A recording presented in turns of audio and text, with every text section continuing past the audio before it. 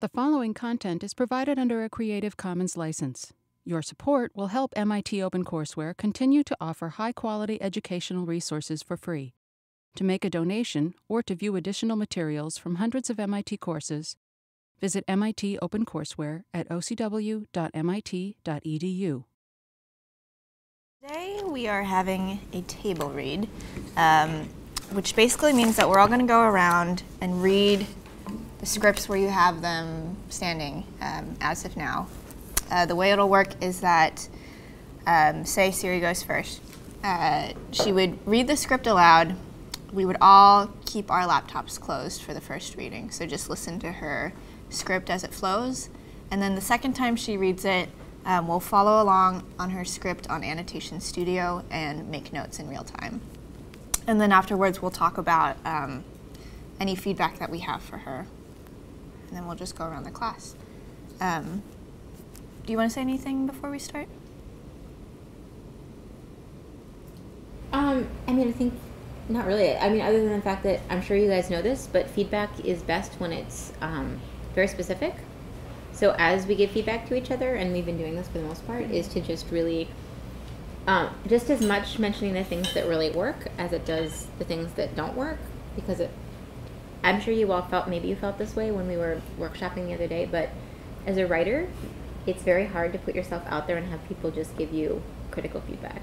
So if we can also remember to just give some positive critical feedback as well about things that we liked and things that worked, that helps the person in the hot seat feel a little bit better. Yeah, for sure. And I also wanted to say, don't be afraid to repeat comments that other people have made, especially on Annotation Studio. If you notice that someone has made the same note that you were going to make, just tag or reply to it saying like ditto or something, because that'll drop people's attention to a space that's worth looking at a little bit more. Andrea had something to say. I just want to make sure I don't lose that. Oh, yeah, sorry. Oh, just one of the techniques that I learned actually from an entrepreneurship class was the technique of doing the yes and as a way of giving like positive feedback, where you're sort of riffing a little bit or adding something to what somebody just said. And I think you guys did that actually in your comments, and that was received very positively, because it's like, yes, you get it, and you're adding more to it. I will say that looking over the scripts that were sent in this weekend, I think everyone's in a really good spot as far as ideas go. Like the topics of your videos are actually very, very fascinating, so that's a really good space to be in. I think that the common sort of room for improvement that people have right now is connecting specific examples to the bigger picture. And I think that you get that in your head, but making it a little more explicit in your script is where your focus should be on next. And I tried to give some of that feedback online, and maybe today I can explain some more of the comments if you didn't understand them as well. But connecting sort of the facts that make up a tutorial video into a bigger picture, like this is why you should care, is a very tricky thing to do. But hopefully today, with the feedback of everyone in class, you can have a better sense of how to do it. And I'll also say that at the end of the day, this is your video, and the final decisions are up to you. So it is okay if people offer differing pieces of advice, conflicting opinions. And a lot of my feedback, I was saying this is a matter of personal taste. I don't really find this necessary in this part. That's okay. Final decisions are up to you, as long as you sort of justify why you've made the choices that you have. And I don't want you to feel like you need to come away from this table read with a checklist of things that you need to do, and then once you do them, like the script is magically finished, because that's not going to happen. And unfortunately, that's sort of how a lot of us approach these sort of things. At least that's how I first approached them. So it's okay to repeat people. Constructive feedback is good. The yes and thing is a good strategy. And I don't know if there's anything else. I just thought it might be one. I mean, maybe I'm the only one who doesn't know how to get onto this annotation software. Does everyone know how to do that? No? Yes? Okay, then maybe I'm the only one who doesn't know how to do this. It was their homework on the first day. Oh. There's a link on the Tumblr on the top page. So I was like, we should probably, in order to make this run smoothly, all be ready so that there isn't a big gap in between the first person. All right. Here it is, Annotation Studio. Oh.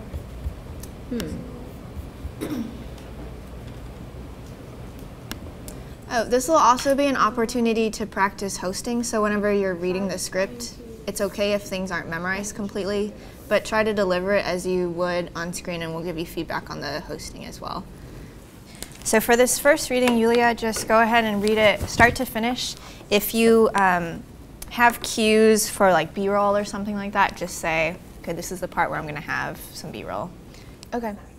And should I also describe the animations?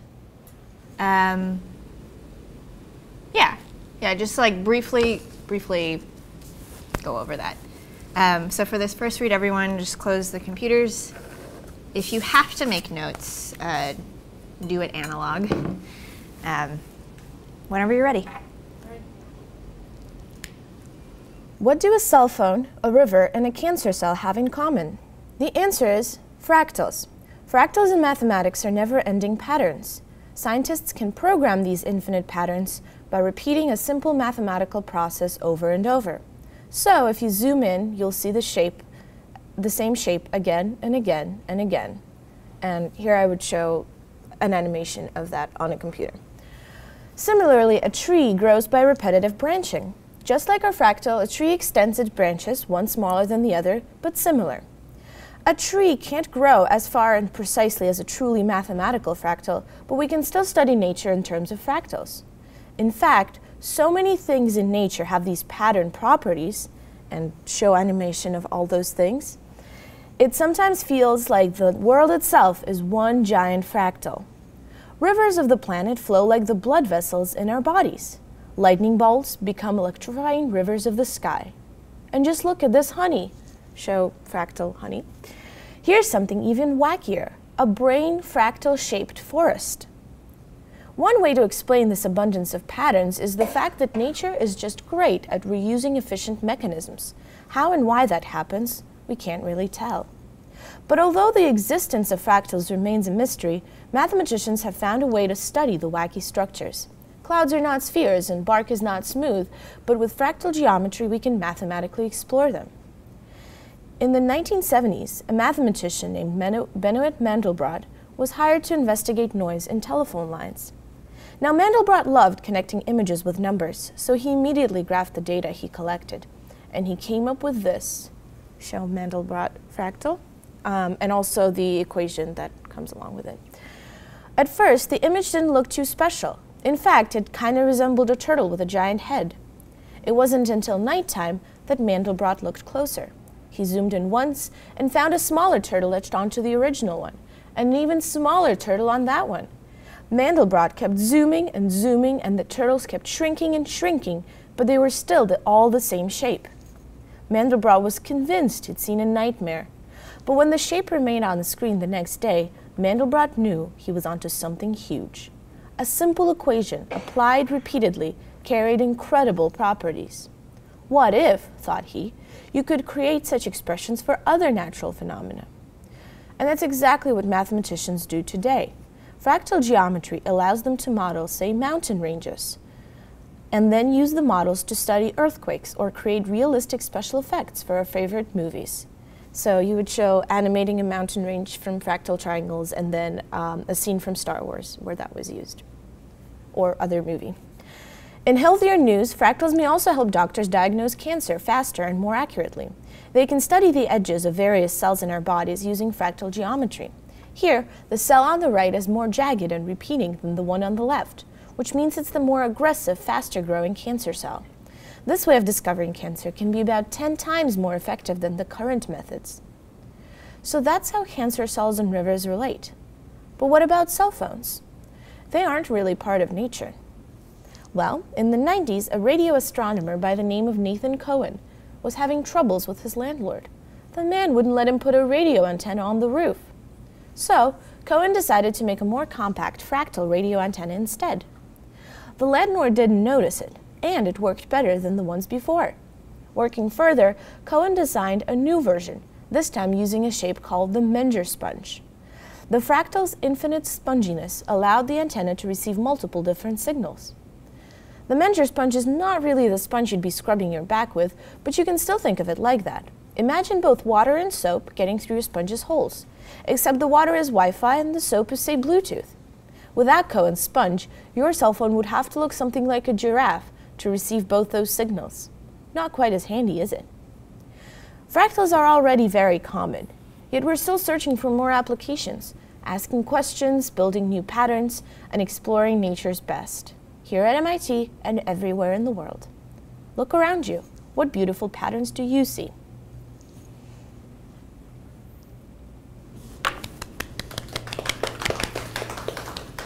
All right. Can I ask a question before we start? Absolutely. Is the reason why you have us not having our laptops up so that we don't want to start writing, or from your perspective, like, you're just, as someone who doesn't process information auditorily, like through my ears, that was a really hard activity for me. Yeah. Is it possible to still accomplish your goal while looking if you don't type? So the reason why George and I don't have people look at the text the first time around is because when you're watching the video, ultimately you're not reading it with the script in front of you. And you'll notice that, like, there may be moments where you tune out when you don't have a script in front of you following along, which is going to be the experience that a viewer is going to have. And I know that that's very difficult to do because we don't have the visuals, which is why we also do it again with the script. But the first time is more to just like experience it as close to an experience as the viewer would have of the video, because they're not going to be following along with notes. They're not going to know what's coming next. So whatever confusion you may feel in this first read through is probably more similar to what an actual viewer of the video will feel. That helps me understand that. I can deal with my discomfort now. Okay. So how about for this next part, let's all go to Annotation Studio and look at the fractals document.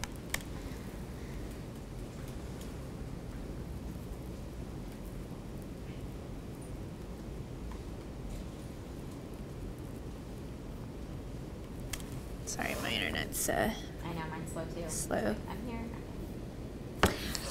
Would you guys find it more helpful if for the second time through, everyone got to read through the script at their own pace and then offered feedback? Would you rather do it that way? Yeah. Yes? Okay. Then how about everyone take a look through Yuliya's script. Take a couple minutes to do that. And if you have feedback while you're reading through, go ahead and make notes, and then we'll talk about it afterwards. All right, has everyone gotten a chance to at least read through the whole script? Okay. Let's go ahead and talk about it now, just in the interest of time. Yuliya, did you want to talk a little bit about some of the edits you were already thinking about making, or some of the things that you're struggling with right now? Yeah, so Yeah. Okay. what the instructors have suggested is to take out some of the stories and examples and focus on one story, which is the one that has to do with the cell phone, because that is an example of taking a mathematical concept and applying it to real life. So that way I could kind of delete or shorten the Mandelbrot story, but also some of the examples of fractals in nature, I would focus on them less and kind of put them at the end, maybe describe them less, but instead explain more what a fractal is and some equations that come along with it, which to me is the hardest part, because the equations of fractals, even though they are, so the equation for Mandelbrot, for example, is z equals z squared plus c. But the z's in there are complex numbers, and you just keep iterating the equation. So even though it could be simple to show what's happening in just a quick animation, kind of plugging in numbers and seeing what happens, I cringe at the idea of simplifying it to that, because that is not necessarily the accurate representation. So that's why originally I did not include the equation. I kind of wanted to maybe animate just the z equals z squared plus c at some point, just to show what it looks like, but let the reader kind of explore that on their own if they wanted to. So I guess right now my biggest problem is can I and should I include more math in this or not? I mean, I don't think it's necessarily about the math. I think that the script has a good specific example, and it has a really great big picture. Like, the pitch is awesome. I think that's a really great point to work from. It's just that the connecting piece seems a little bit, like there's not as much connective tissue there. So when I'm reading through this, and I saw Nathan kind of had a similar comment too, I don't quite get how all the specific examples actually relate to that big picture. And for me personally, it was understanding like what exactly, I don't fully understand what a fractal is yet, so I can't make that jump with you to all the applications of fractals. So I understand what you're saying, how the math itself is maybe a little complicated to explain, but like I don't understand how a fractal is math, I guess. Does that make sense to other people? I don't know if anyone else felt that same confusion, but it was like I get like the turtle thing, and I get it's a repeating thing, but I don't understand how like math describes that. Okay. I guess that's an easy fix, because you can just say you can, there's an equation that goes along with all of these fractals, so that we can program. Kind of similar, like totally, like to me that's the big piece that's missing with this. I mean, that being said, I mean, let's pause and just take a moment that like, your big idea at the very beginning was to talk about how math isn't real, right? And this is so amazing. Like, you've come so far, and these stories, I just commented that they make it real in this way that when we were first sketching on the board that first day, you were really struggling to figure out what were those anchors that were going to help you talk about that sort of abstract idea.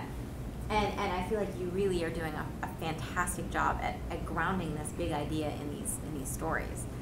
That being said, I think this is when being an expert or thinking deeply about a topic is so hard. Being able to separate and to figure out what the rest of the world does or doesn't know about this thing, right? To you, what is probably very obvious, I'm going to be very honest that I'm not a quantitative person, right? So I'm probably at a 6th grade math level for like this kind of a, of a video. And I completely had a gap for me being like, I faintly recall having studied fractals in my early middle school years. I remember that it's a pattern, and I remember kind of what it looks like.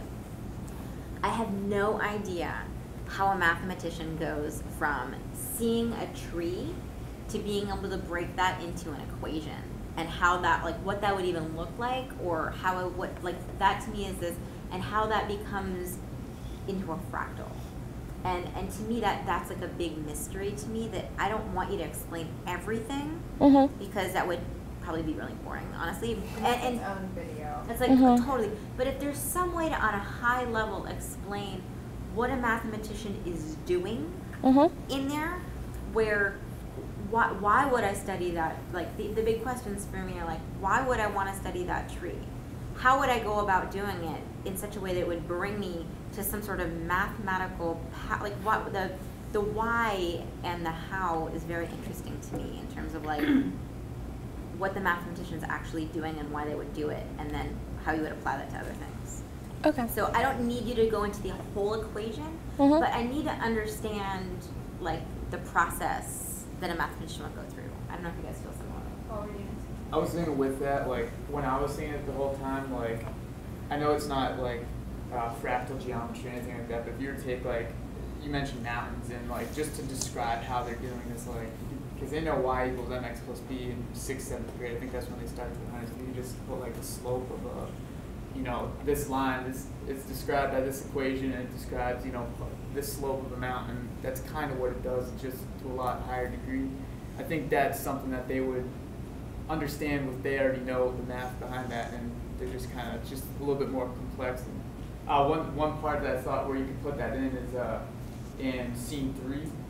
So you just describe fractals as never-ending patterns. So I think there's room there where you could kind of go into, like, there's not even much rearranging you have to do. You could probably just insert something right there.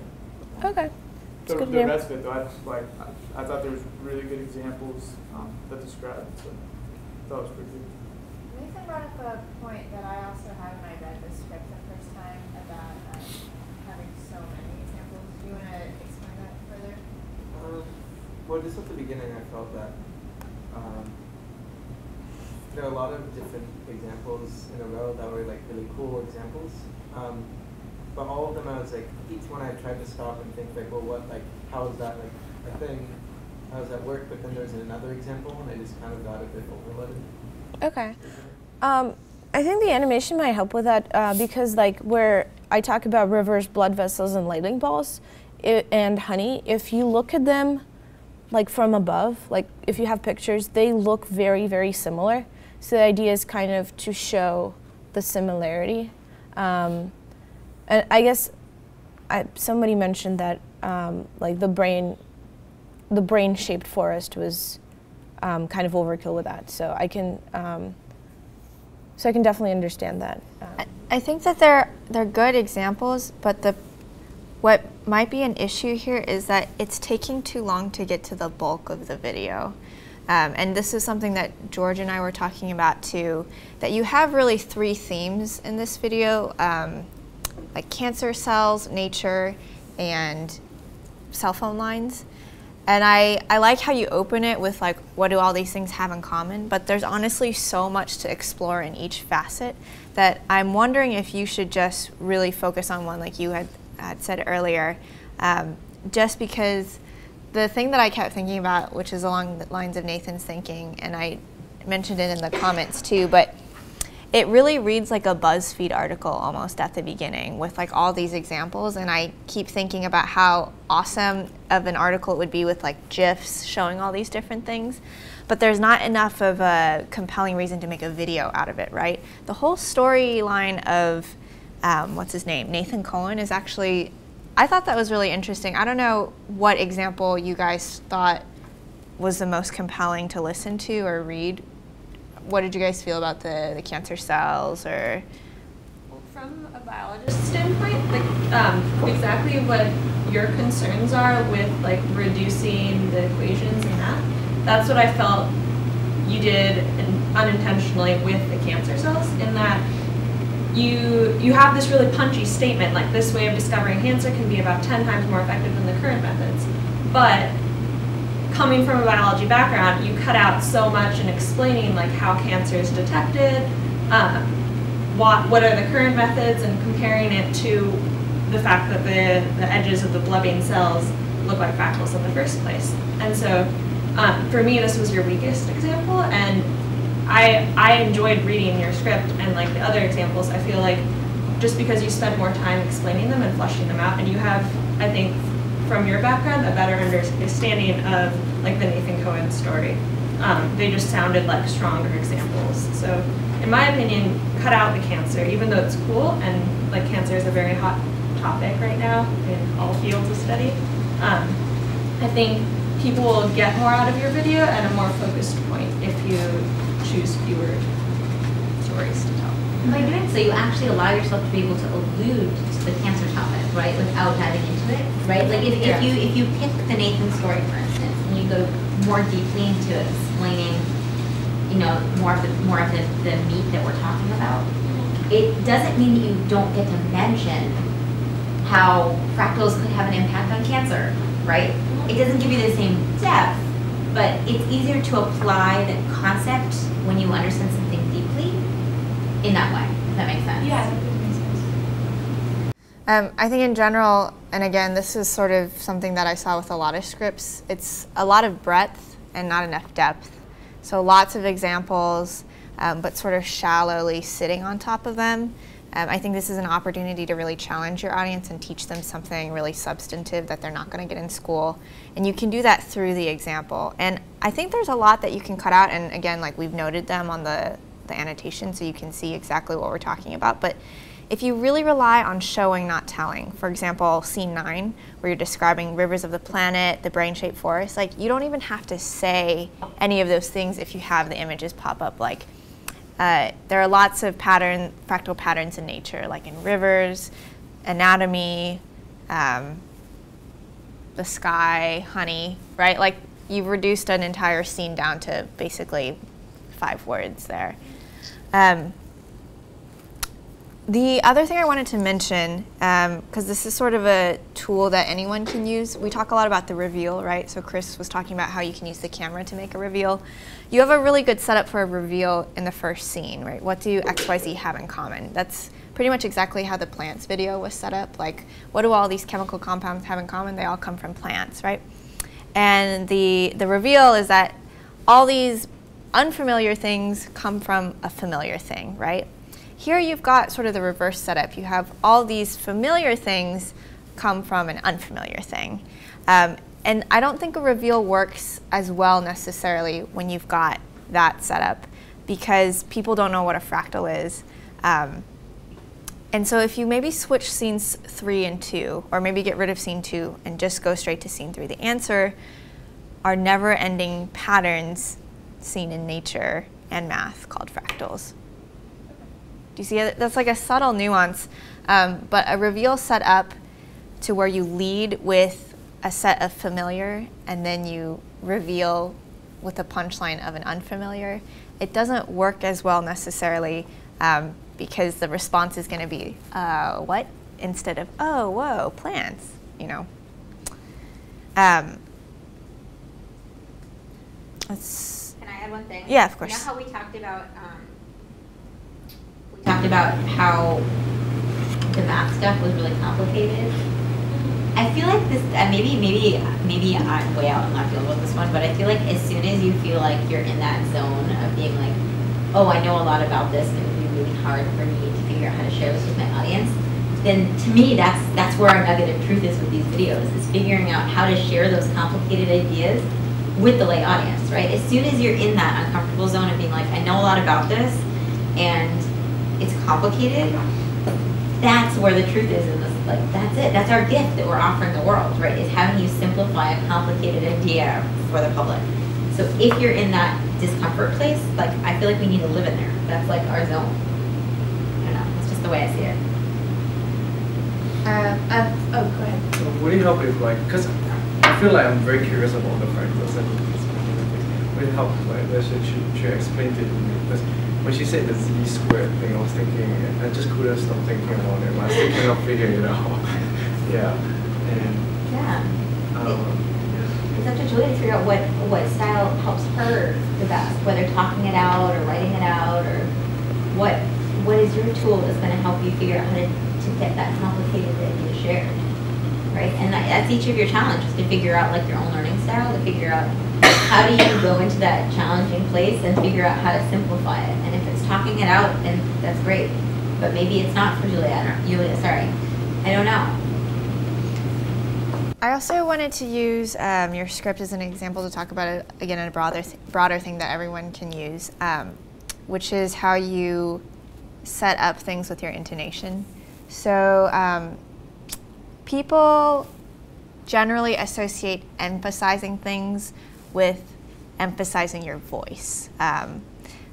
You know, at first, this is scene 12, at first the image didn't look too special. In fact, it kind of resembled a turtle with a giant head, but it wasn't until nighttime that he looked closer and he zoomed in, and there was a smaller one and a smaller one, and he thought they were all the same shape, and he had a nightmare, right? Like, that's sort of the default way that we try to bring focus onto a natural subject when we're hosting. But you can play a lot with emphasizing with a smaller voice, if that makes sense. So instead of saying he zoomed in on a smaller one and a smaller one and a smaller one, and then he had a nightmare, you can emphasize the weirdness by pulling back at an unexpected point. He zoomed in and he saw a smaller one and a smaller one and then a smaller one, right?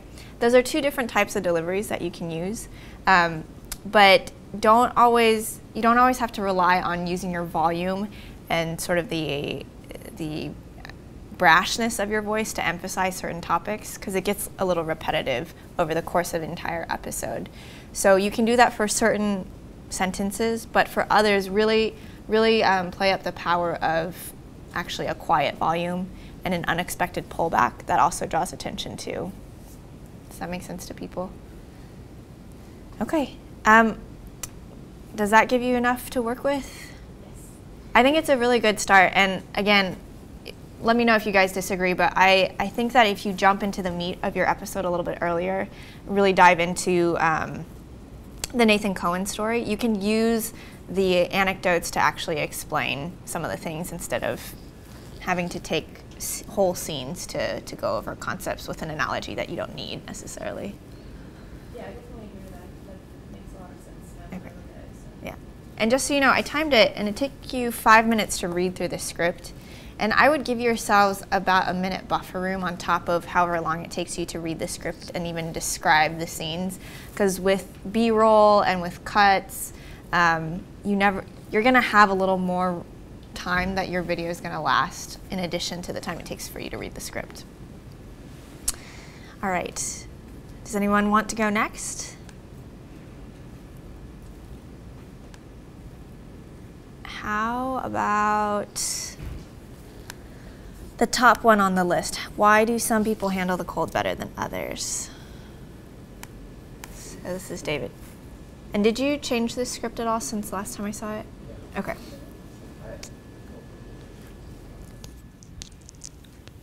So what I did was I added some more like research to make it more hopefully more meaty. But I also think that maybe the wording in it is not ideal because most of it. Wording is definitely the easiest thing to address in editing. So why don't you just go ahead and read this script aloud to us, and if everyone can pull their laptops down. So why do people handle cold why do some people handle cold better than others? Why do some people need to wear lots of layers while others feel fine running in shorts? What makes all the difference? Imagine a giant furnace. To generate more heat, we need to burn more coal. Now imagine your body as this giant furnace. Our metabolism is the fire, and sugars, which are broken down carbohydrates and fats, are the coals. Inside your cells, the sugars are burned by mitochondria to produce heat and ATP, a molecule that stores and releases energy as required by the cell. To generate more heat for warmth, our bodies burn more sugars. This is the first way we deal with cold. The second way we react to cold is that our blood is restricted by the outer. Our blood is restricted to the outer organs. The blood circulatory system acts like highways to the different organs. Imagine our blood as trucks carrying oxygen and heat to the organs. As the speed of the trucks is higher, more heat falls out and is lost to the surroundings. Hence, our body slows down the flow of blood by tightening the blood vessels. It is the same way as squeezing a lane on the highway. The third way is during more extreme cases of cold, our body resorts to quick skeletal muscle contractions called shivering in an attempt to create warmth by expending energy. It turns out that our bodies aren't always equally created. A team of California genetics, led by Dr. Douglas C. Wallace of the University of California, has found that many of the world's people are genetically adapted to the cold because their ancestors lived in northern climates during the Ice Age. Yeah, this is a very big chunk because I actually copied it. The genetic change affects basic body metabolism. The genetic adaptation is still carried by many Northern Europeans, East Asians, and American Indians, most of whose ancestors once lived in Serbia, but is absent from people native to Africa. The genetic change affects the mitochondria, causing it to generate more heat and less chemical energy, which was very helpful to early ancestors trying to survive the cold. Other than our genetic makeup affecting how much we can withstand the cold, our physical makeup also plays a part in our resistance to cold. We lose heat to the environment through convection with the air surrounding our bodies. When there is a greater difference in temperature or more surface area exposed, there is a greater heat loss. We can slow down this process by reducing the surface area in contact with the cold surface, or by increasing thermal resistance by insulation. In 1877, American biologist Joel Allen showed that the length of one's limbs affected the amount of heat loss to the environment. Bodies with stockier frames and shorter arms mean less surface area exposed to the cold. This also meant that smaller bodies, which have more surface area to volume, lose heat more rapidly. Fat, which acts as an insulation, helps to increase thermal resistance, making one lose heat at a slower rate. Thus, people with a healthy bulge will be able to withstand the cold. Other than our genetic and physical makeup, there is one more way to resist the cold: meditation. Introducing Wim Hof from the Netherlands. In 2009, he completed a full marathon in temperatures below -20 degrees Celsius, dressed in nothing but his shorts. Wim Hof is aptly named Iceman for his ability to withstand extreme cold conditions by turning up his internal thermostat with his mind. Wim Hof practices geothermal meditation that allows his body to produce more heat than an average person. Now, this sounds wishy-washy and non-scientific, but a team of researchers led by Associate Professor Maria Kozem from the Department of Psychology at NUS, Faculty of Arts and Social Science, showed for the first time that it is possible for the core body temperature to be controlled by the brain. The scientists found that core body temperature increases can be achieved using certain meditation techniques. A second study was conducted with Western participants who used a breathing technique of the geothermal meditative practice. They were able to increase their core body temperature within limits. Now that we understand our genetic and physical makeup and how it affects our resistance to cold, as well as how to combat the cold, maybe if the next ice age were to come, we will better be able to withstand and survive it.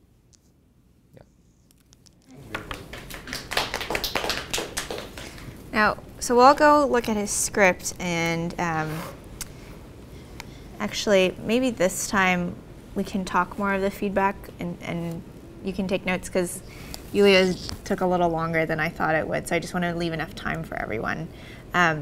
But a quick note, when you guys read your scripts during the table read it like you would actually host it. You clocked in at exactly 5 minutes, but you read a lot faster than you talk normally.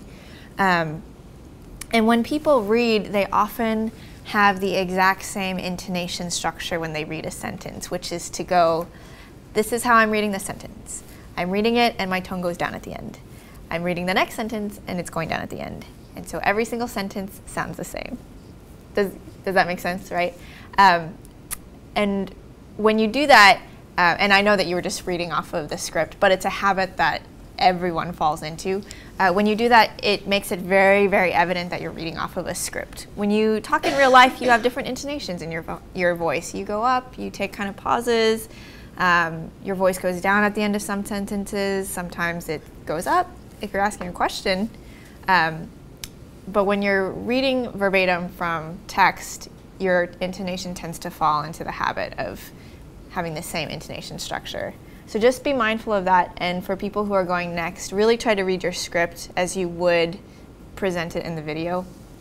So that was just a quick note. Now, how about everyone just read through the script, don't worry about commenting, and then we'll all just sort of do live comment feedback on this one. Okay, so I think this script is, it has this similar strengths as Yuliya's in that you have a lot of very specific examples, but I think it also struggles with having a hodgepodge of anecdotes and not necessarily a real unifying, noticeable theme. My big question about this script is your theme more about why some people feel more comfortable in the cold or why some people would survive better in the cold? Because that's a point that Jamie brought up in the last class. The second. Because what I don't understand is how these specific examples actually imply better survival in the cold. Because they're all about, like, you know, you burn more energy to produce more heat, but are some people's genetic makeup actually, you know, does it make them more prone to surviving in the cold, or does it just make them more comfortable in the cold? Some people's genetic makeup allows them to burn and create more heat, and therefore better survive, which also makes them more comfortable. But that's a byproduct. But the way you open up the video, it kind of implies, you know, why do some people wear a lot of layers while other people can go running? Are you implying that the people who go running in shorts could survive being out in the cold longer? I'm trying to imply that they are able to do that because of the reasons below. Like maybe they have genetic makeup predisposed to better withstand the cold, or maybe they have a physical makeup that is just better, that helps them to do it. But is that scientifically proven? Yeah, based on that, that's why I cited the documents, the scientific studies. Because that, to me, I don't know how you guys feel, but to me that's actually not established with the facts that you've given. Like if you took the person who was wearing shorts running and the person who was wearing a coat and you stuck them in Antarctica, would the person who was wearing shorts live longer? I mean, the person who was wearing shorts wouldn't complain as soon, right? Like the person who bundles up, they'd complain about being cold, but would they necessarily die first? Carrying courses while you were talking, I put on my jacket. I was thinking about. I thought, like, I have seen stuff, I mean, and I know whatever I've seen, there's probably a million things out there to create it, but if people are in, like, hypothermic conditions, and this kind of alludes to the like, metaphysical, I guess, like, that aspect you talked about with the marathon runner. Some people are able to, like, make their core temperature warmer than it would be in just, like, ambient temperature if they're actually in, like, a colder environment. Because I have seen stuff like that. What I thought would be cool with that piece, though, is if at the beginning you say, why do some people handle the cold better than others, but, like, it's all these questions, but if you introduce with, like, you know, in 2009, whoever ran this marathon and he was wearing shorts, like, how's he able to do that? And that way I think you're taking out that first chunk and you're replacing it with this, which you already have in there, so you're shortening it a little bit, and I think it's more of an interesting introduction. Because that's the stuff that I thought was really interesting, is like how are people able to do this, like, and scientists study them, and whatever. Yeah, I agree. I think it's a much more compelling opening than why do some people wear shorts outside. So basically moving scene 3C to the beginning. I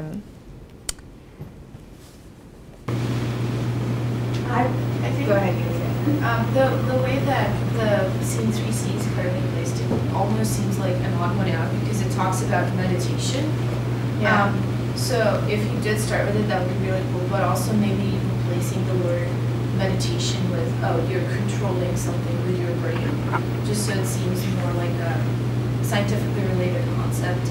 And then also, another thing is, you name a lot of scientists and dates, so if maybe you could talk about those experiments, but not name people or locations, that might make it easier, because then you don't have to think about California and Northern Europe in the same sentence that mean different things. I actually think it's more of the second scene. I feel like the second scene is kind of explaining on like a more like cellular level and like anatomical level how we stay warm, and it doesn't really connect too well to either the intro or the third scene. I think it's actually really interesting, but right now it's kind of like it doesn't really say, like, talk about why some people do any of these better than others. And then there's only like one part in the third scene where the mitochondria is mentioned. So I think that just needs to be a little better connected to everything else. How vital is scene 2? Basically, my thought process of how it's going to go is like introduction, and then how our body handles, and what is the difference between people. It's a very classic 5-paragraph essay form, right? Intro, background knowledge, question, example, right? Which is a very logical flow of ideas, which is why so many people write essays that way. But I think it's also why it's reading a little bit like a news story right now. It's reading a little bit like a part of a textbook almost, right? And it really, the stuff at the end is really the more interesting part to me, at least, the reason why maybe it should be a video over an article. And I think PJ's idea of moving the example from the guy from Iceland as your opening will help with that. And I also agree with Nathan that you may not even need most of scene 2, right? Because the point of the video isn't to explain how we stay warm. The point of the video is to explain why some people are more predisposed to handling like incredibly harsh environments than others. Like, I think the concept of hypothermia is fascinating, but that word isn't mentioned at all in this video. And let me know if you guys disagree, because this is totally a personal taste thing, but I feel like that would be a much more compelling example to use than to say, you know, you stay warm by shivering and you stay warm by your blood vessels contracting. Like, those are all very true facts that don't take away necessarily from understanding how people are more predisposed. It's just that you spend such a long amount of time on that, and it takes a while to get to the bulk of your video. It's like the same thing that was happening with Yuliya's. And it's very counterintuitive because it's very different from typical science communication things. Like, that's not how you write a journal article. With a journal article, you spend like 5 pages with an intro and setup. But with the video, I kind of don't think you need the second scene. I think you need bits and pieces from it to explain the point. But what do you guys think? I think maybe to just like identify the second scene, like, so it's on a cellular level, and then we shiver, so it's on like, so it's skeletal, maybe just identifying it but not really expounding on it might be something to do. Jamie, were you going to say something? Yeah, I'm just processing that this is when, by going deep, it allows you to go shallow as well, right? Like with Yuliya, with the diving deeply, you can allude to something else. I'm with you now about it's, if we dive in, if we start with the idea of this runner who was able to defeat the cult of his mind, right? Through telling that story, you can actually tell me about what's happening on a cellular level and how he was able to beat it, right? I think, so one thing that I think needs to be said somewhere in this is the idea that if you can strip away some of the variables, like what people ate, or like, I don't know, like as someone who used to be a serious hiker, if someone has to go to the bathroom versus doesn't, that actually makes a really big difference on staying warm. Because I mean, if you think about it, right, like if you have all this liquid in your, you know, that you need to go to the bathroom, your body's warming all of that up, and if you just went to the bathroom, you'd suddenly get a lot warmer, right? So taking those variables out to say, like, all things being the same with these two fundamental bodies, right? What's going on a cellular level? That helps you understand the mind breaking, the cool, like, extreme example we have of this guy beating the system somehow. But in order just to understand how cool it is that he's broken and beat the system, you kind of need to understand what the norm is for the system. So by using him as your freak example, it allows you to also tell the story of how things should work in a normal. You know what I mean? Do you see what I'm saying? And then suddenly his story becomes your streamline, the forward motion throughout your video. And the backwards telling of the story is of the facts about how a person breaks down, you know, glucose or whatever, ends up being part of that forward motion because you're trying to explain this cool, weird, freak thing of someone can actually use their mind to change, or at least appear to change their temperature, right? So I really like this reframing. Yeah. I think it allows you to go deeper and to make it more interesting by doing less. I think you also need to bring the point of the video earlier on, because right now it comes in scene 4 at the very end. Maybe if the ice age were to come, we would better be able to withstand and survive it. It's really random right now, right? Because you haven't really set that up as an argument. So I would say put that at the beginning too. Like, there was this guy a long time ago, and he ran this marathon half naked. Like, why didn't he die? Like, what, you know, is there something about him that is, you know, I don't say genetically superior, because that's very NPC, but, you know, like, are there genetic traits about him that would equip him to not only withstand, you know, cold temperatures, but maybe survive the next ice age? Is there something about him, about humans like him, that are different from other people, right? That's what I'm saying about it needs to get into the meat and the bulk of the video sooner, because right now it's a lot of intro, and the example doesn't even come until scene 3C, which is over halfway through the video. Does that make sense to people, what Jamie just said about using a specific anecdote to describe a lot of the core concepts instead of just describing the core concepts separately? Does that make sense? So you can have a lot of fun with that as you being your main story. You can, like, imagine you running half naked across, you know, the football field with obvious snow out, right? That's a really fun intro, right? I mean, there are really fun things you can do that also make it concrete, because you've done all the hard work already, which was coming up with the science behind it, right? You've already made it into a really concrete story. Here are 3 specific things that might be happening, right? You just need a hook and a storyline to help you tell that. The application is what's going to differentiate it from a textbook as well. Because right now, like scene 2 is a textbook moved to video. And that's fine, but it's not going to be as interesting, I think, as the anecdotes. I mean, I had the concern that this what's his name?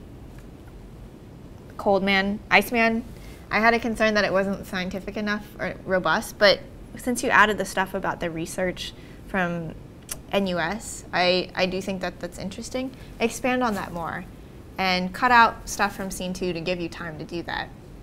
So I would say open with Iceman, open with the big picture question. Are there what are the fundamental qualities about him that differentiate him from other humans like me? Then you can talk about like what exactly happens when people die of the cold, essentially. Like why is that happening? It's because your body can't keep up with burning enough fuel, right? So you're talking about the whole furnace concept in that reason, but you're not taking the time to separately explain it to people. And then so you have the example, you have the huge question, you go into the details of explaining the core concepts, then go back out to the research question again. Does that make sense? I think the really critical part of what Elizabeth just said that is not in your video right now is explaining what happens when people die of the cold.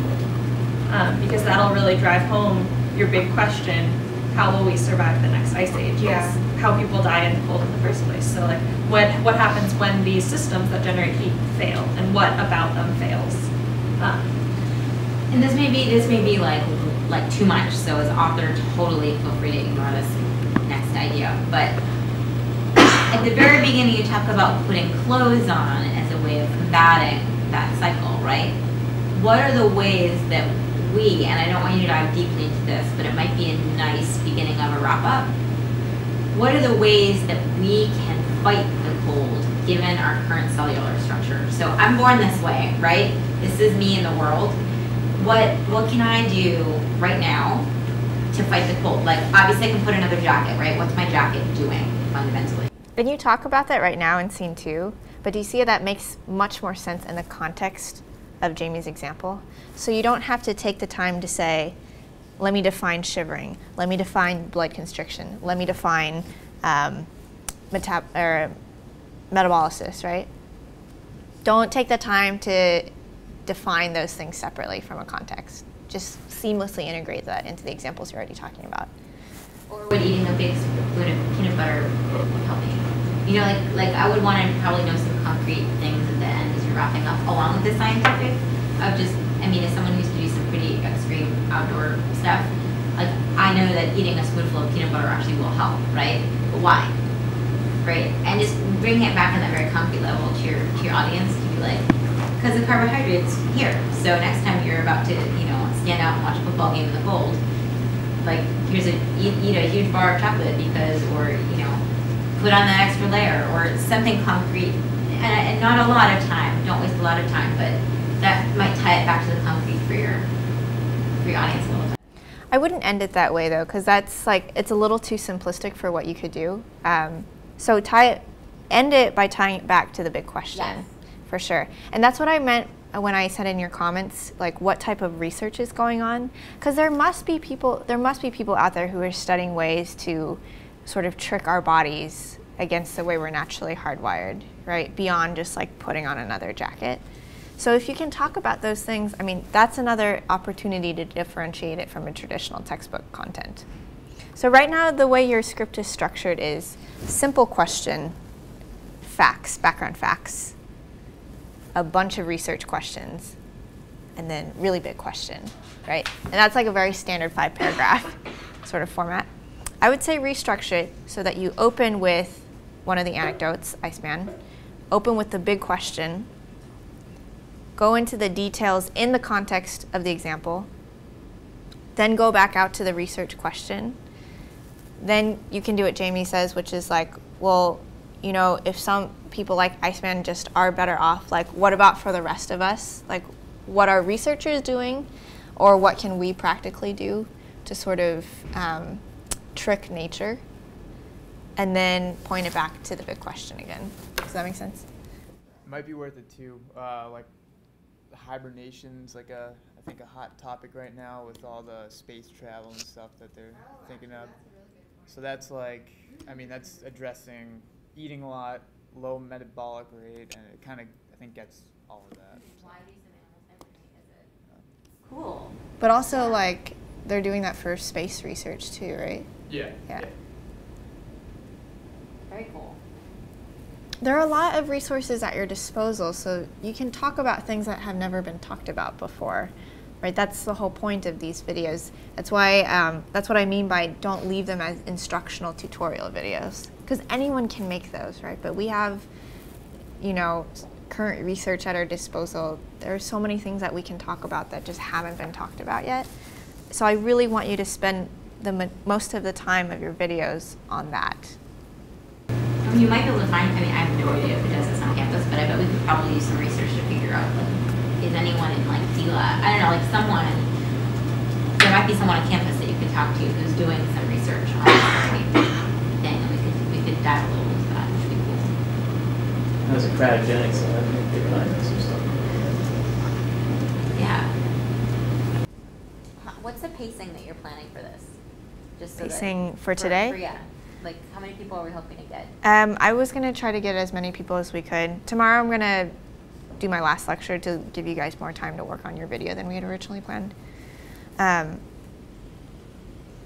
Yeah, so just as many as we can get through today. Whatever we don't finish, we'll do tomorrow. Probably give people a chance to break soon. Yep, absolutely. Let's do one more and then take a break. David, do you have any questions about that? About all of our feedback? I'm not really sure which questions are used to it. So like for example, one section I think could be condensed to a single sentence, like 3A. So you have this really big paragraph, it's like a paragraph in your essay, you have a citation and everything. But that section can just be reduced to some people have different mitochondria, which generates more heat and less chemical energy. Like, that's it. That was the essence of section 3A. I don't need to say, I don't need like show like evidence for it. You are a reliable narrator inherently in your video. So this is a citation to something is something you can include in the video description below, and oftentimes a lot of educational channels do. It's like if you want to do further reading on this, you can include it in the description. But if you say a statement like that because of genetics, because of the hardwiring of our DNA, some people's mitochondria is more efficient in this way, less efficient in this way. They're accepting this. And I think because you're a scientist and because you're making this at MIT, that adds to your reliability.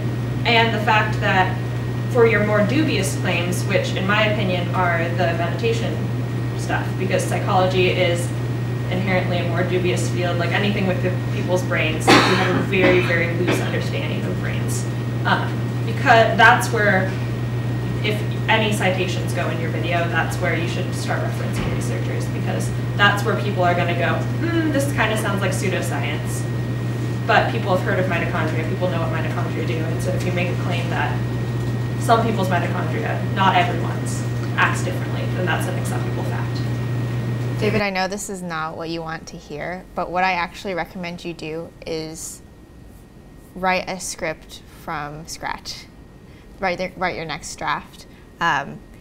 because you have all this knowledge in your mind already, so it's not like you need to look at it to rewrite it.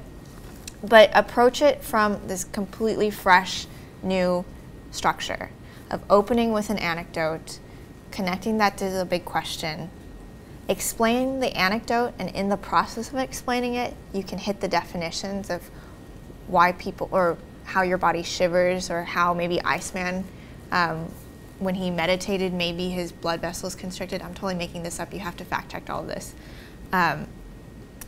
Then go back out to, you know, how this could affect our survival rate in the Ice Age.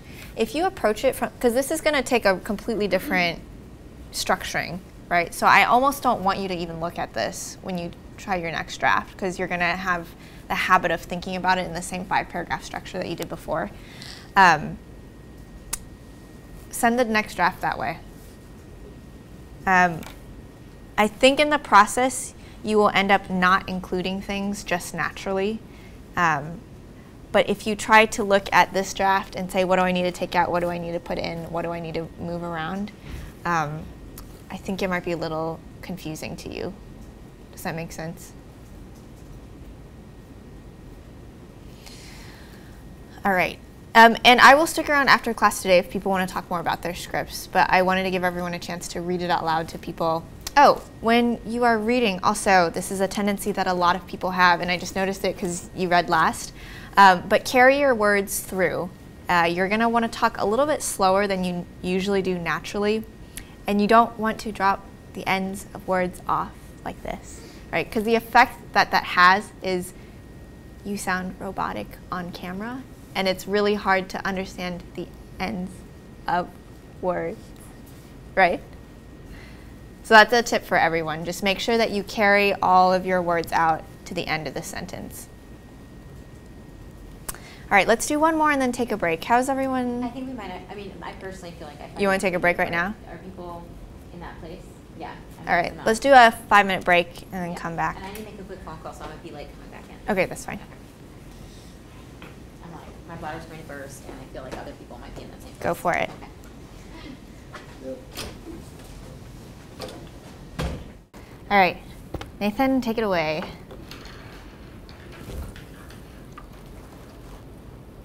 And remember, read it like you would actually try to host it.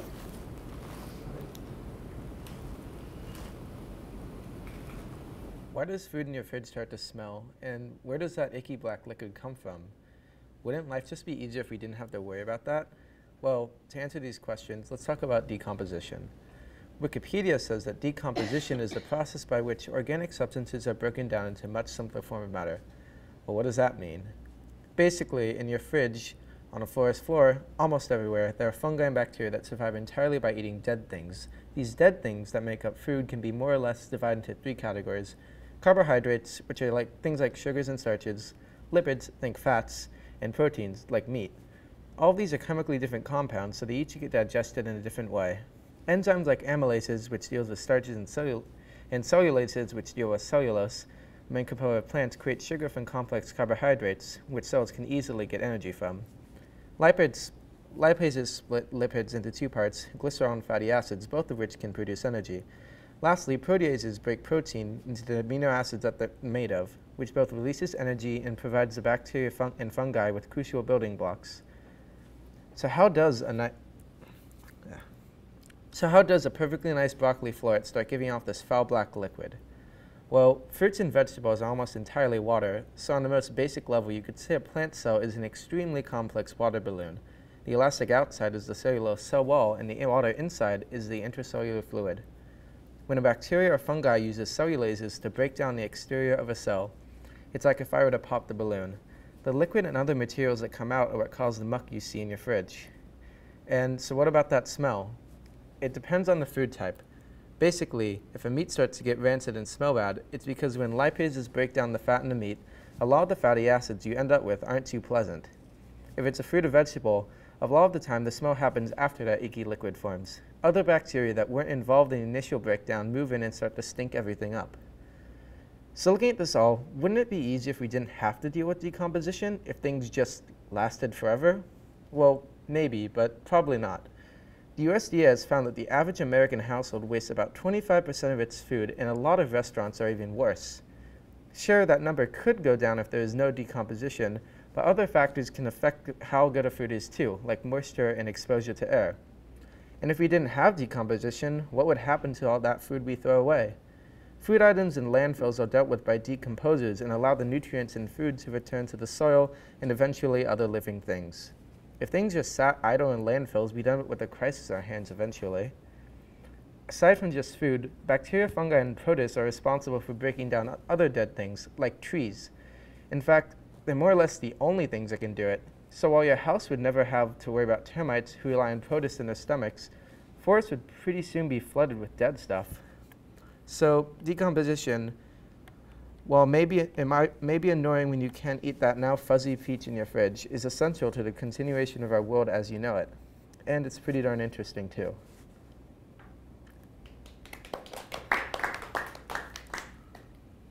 Just so you know, that was also exactly 5 minutes. But keep in mind, the pacing of your reading is a lot faster when you're reading off of a script. And then you got to account for all the B-roll that you're going to put in there. So it's clocking in a little bit over 5 minutes. For this one, let's look at the script all together. And I'm going to go ahead and make my first point in the interest of time, if I can find my cursor, which is that this script has the same issue that I was talking about with David, which is that I think the coolest part about your episode is this whole part right here, these 2 paragraphs. What would happen if we didn't have decomposition, and why it's actually super vital, right? But it doesn't come until you've gotten through all this stuff. And I wonder how much of this stuff you actually need, right? Like this whole sentence, and actually this one, I think you could take out completely. Go from, why does the food in your fridge start to smell? Wouldn't life be easier if we didn't have that to worry about?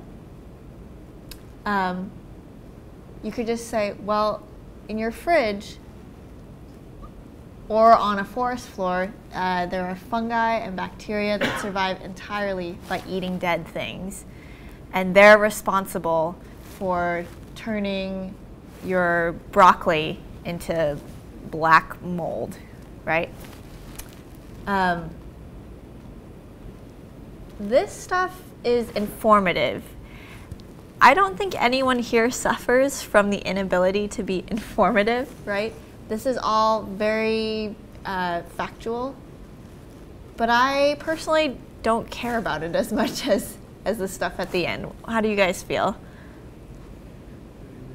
Yeah. I was like kind of zoning out when there was the amylases. Yeah, yeah.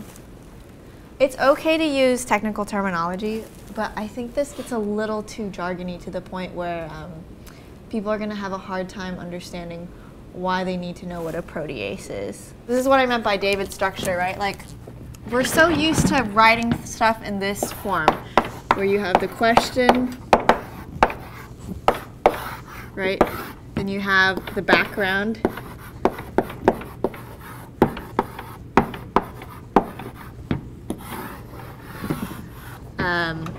Then you usually go into an example or an anecdote.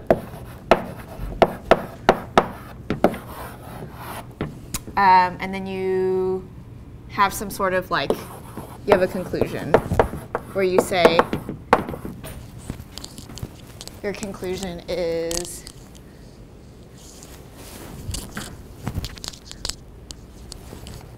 so that's why decomposition is important, right?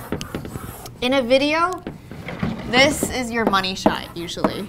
This is the thing that looks cool. Have you guys ever seen that? It's a commercial for Sprint where they have the people like cutting their bills in half. Have you guys ever seen that before? I find that a very weird commercial because it takes them such a long time to get, they like interview people about how much they're spending on their monthly wireless bill, right? It's not until halfway through the commercial that you get to the part where they're actually cutting all their bills in half.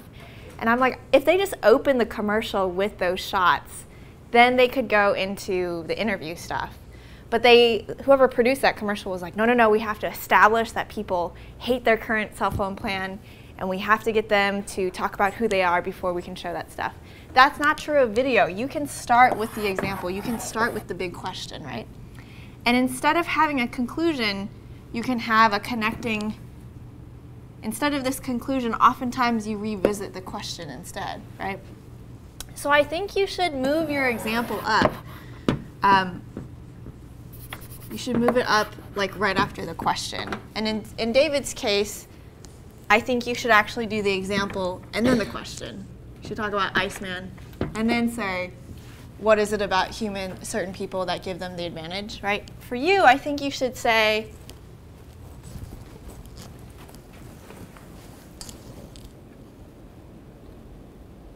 why does food in your fridge start to smell? Right, because it's like a nice familiar intro into the topic. But then I think you can, boom, go into what would happen if we didn't have decomposition.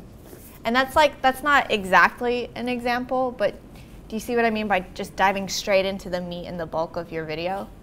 Were you going to say something, Andrea? Well, I just remember when you did your one-line or two-line summary, which was so amazingly awesome. Yeah, yeah. And I'd love to see that in the script of, well, it turns out there are lots of other things that like to eat your food too. Yeah. And that's the hook. Yeah. No, I think like that is where the video exists. I don't think you actually need most of this stuff, which again, I know is like super disheartening for people to hear that like the majority of what you wrote isn't actually necessary. But I think that in the act of writing this, you've discovered like what the really compelling part of your script and your content is, which is this.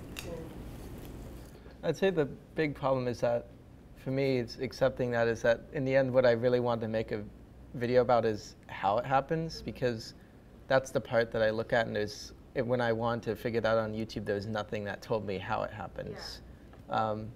And I don't know, that's the problem for me, because that's kind of more, I guess that's the issue, is that it's not as compelling what I want to make a video as what is probably a better video is what I'm not as interested in as myself. Then I think simply by moving these two paragraphs basically to the beginning, prefacing all this stuff, you can have the best of both worlds. And I actually think that you're right, you do want to explain what's happening, because that's like substantive science that people can be learning about. So this is a really compelling hook. What if we just didn't have the thing that seemingly inconveniences us? What if things could just last indefinitely?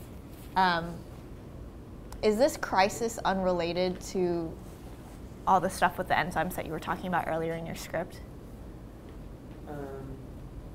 I think the crisis is more I tried in a couple of it's like nutrient cycling and nitrogen are very complex topics, so I basically tried to very succinctly sum it up that basically you need to have things returning. Then what if you just simply say you need to have things returning to the oil or soil just like you have in this sentence? And then you could say, so what averts this crisis basically? And then you can go into this stuff. That you have bacteria that break down the outside walls of plants, and all the liquid comes out, and that's like the muck. That's what rot is basically. But in doing so, drive home the point that this stuff is important and desired. So you set it up with, well, what would happen if we didn't have decomposition? You wouldn't have stuff returning to the soil. You'd have just endless material piling up on each other. So what averts this crisis? Well, bacteria do this. And by allowing it to rot and allowing things to go back to the soil, go back to the question of that's why stuff rots in the first place. So actually, maybe it just needs a little bit of restructuring more than anything. What do you think, Yuliya? I really enjoy your informal language, so saying things like pretty darn interesting. So I think also if you can maybe put the science-y jargon into that sort of informal language, that would make it more fun, because that's kind of how you talk. And so if you can't explain it that way, that'd be great. But also you can add images. So for example, when you're saying, how does a perfectly nice broccoli floret start giving off this foul black liquid? You could show this black liquid instead of mentioning it or describing it, and just say, you know, how does it end up like this? Yeah, that's a great point. It'll save you a lot of time too. I actually don't think you need this sentence personally, because by then you've established that it is interesting, and you sort of highlight it through your tone. And in general, again, it's totally a personal taste thing, but I try to avoid observations that a viewer could come to on their own, or ones that I could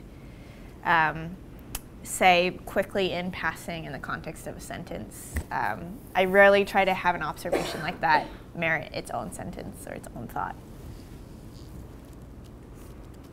Do you want to touch the concept of recycling at all? Like the idea that some things that may seem like waste or dead stuff is actually really useful to other things. I don't want to complicate this, right? But I actually don't know what you mean by that. like, for instance, mushrooms are decomposers, right? Their job is to help speed up the cycle, right? And like there are other creatures and microorganisms out there that have an important role in like this part of the material cycle, that I'm not sure whether it's worth mentioning that ooze and that gross stuff is actually someone's like delicacy. I think that's what you're trying to get at with the whole like having the nitrates and everything returned to the soil. And maybe that's something that you can hit in just a sentence, like it goes back, let's see, it allows nutrients in the food to return to the soil. That's vital to the organisms that live in that environment. And eventually other living things. Yeah, and maybe this is one where maybe having like a visual of the food chain cycle, like that whole really hammers this down visually for people while you're talking, as you know, the sun creates, you know, like just a visual map of just the food chain cycle, starting from the sun and going back to, and maybe that's all you need with this to hone that sort of biological concept down for people, that like life cycle. I don't know. Coming off of what Yuliya was saying a little bit earlier, so right now, the part where you discuss enzymes sounds a lot like the videos I'm making right now for MITx, and that it's like super factual and really concise, which is good for those kind of videos. For these kind of videos, I feel like you need to integrate this information in the greater structure of the story, like we were talking about. So jumping off of what Andrea was saying earlier, if you structure it as, we are not the only people who eat our food. Bacteria and protists and things like that also eat our food. They use enzymes like proteases to break the protein in our food to do this, as opposed to introducing them as a list, like these are different enzymes. If you can figure out a way where the outer story is, they also are eating our food and breaking it down, and then bringing up these enzymes when it's necessary to define them, instead of just giving blanket definitions of all of them at the beginning. It helps keep the viewer engaged, because then they're still getting the same amount of information overall, but they're getting it in smaller doses and when the information is relevant. So they're more likely to remember it later on, because they'll see like a picture of the meat and be like, oh, the bacteria uses proteases to break the proteins down in the meat because they use those as amino acids for themselves, or something like that, as opposed to giving this list of enzymes. That's a really good tip for everyone. I think, Yuliya, that's definitely relevant in your script. David, for sure. If you, maybe a litmus test is if you find yourself with an entire sentence or an entire paragraph that is just a definition on its own, really rethink how that's being done, right? Because enzymes like amylases, which deal with starches, create sugar from complex carbohydrates, which cells can easily get energy from, right? Like that's a textbook definition of what enzymes and amylases do. And you can explain that stuff in your examples of, well, it turns out we're not the only things that eat our food. Bacteria do that too. I don't think it's like super accurate to say that enzymes eat our food, but you know what I mean? Like, never leave an island of a definition out on its own, I guess, right? Like, don't have just this random, don't leave random islands of facts just hanging out in the middle of your script for the purposes of this video. I think this is an important idea. I think you can integrate it in the context of an example, though. Does that make sense? Does that make sense to other people? Yeah, what were you going to say, Joshua? Yes, just to question, because I had a question in my mind that the topic of smell wasn't really addressed. Oh, well, where about here? Yeah, right now you set up sight and smell as two sort of unrelated things, but I think you don't have to separate the smell out. You can say, you know, when the bacteria break down the interior or exterior of the cell and the crap oozes out of it, it also is leaking out chemicals that cause rancid smells, right? So you don't necessarily have to differentiate that as a separate topic.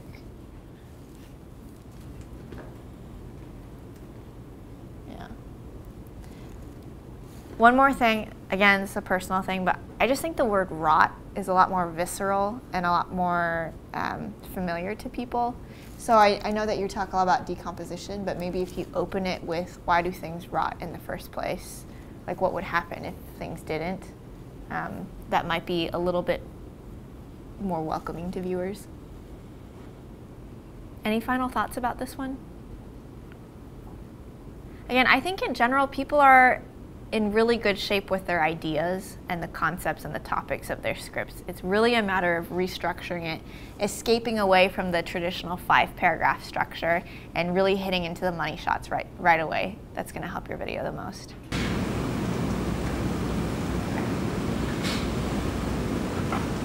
Andrea, would you mind reading next? Pass the mic. Andrea.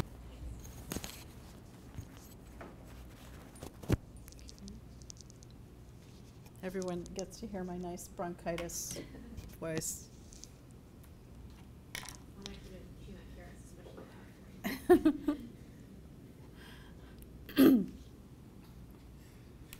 going to mime through most of this too. Delicious. Eating foods is one of the great pleasures of life. And to enjoy foods from apples to candy bars, we rely on one part of our bodies, our teeth. Teeth are the hardest substances in our bodies, little animation, holding a tooth, harder than our bones and even harder than iron or steel. While we chew, our teeth actually experience forces up to 225 pounds. That's like having a mountain goat jump up and down on our teeth hundreds of times each day. Little animation of a mountain goat. So why doesn't our jaw just crumble under all of those forces? Explanation graphic. Between your tooth and your... Are you guys along the script? Oh. Between your tooth and your jawbone, there is a specialized piece of tissue called the periodontal ligament, or PDL for short. The PDL can easily absorb the normal forces that a tooth experiences while we chew, say, an apple, cushioning or protecting our jawbone from our teeth. And inside the PDL, there are all different kinds of cells. One type, called mechanoreceptors, sense forces of movement or pressure applied to the tooth. If the force is large enough, such as biting into an apple seed, these receptors tell your brain to stop biting down. You know, the little graph. But what if we want to force teeth in a certain direction, like with braces? As the braces pull on the tooth, the PDL is squeezed in one direction and stretched in the other, kind of like a rubber band. And here's where it gets really interesting.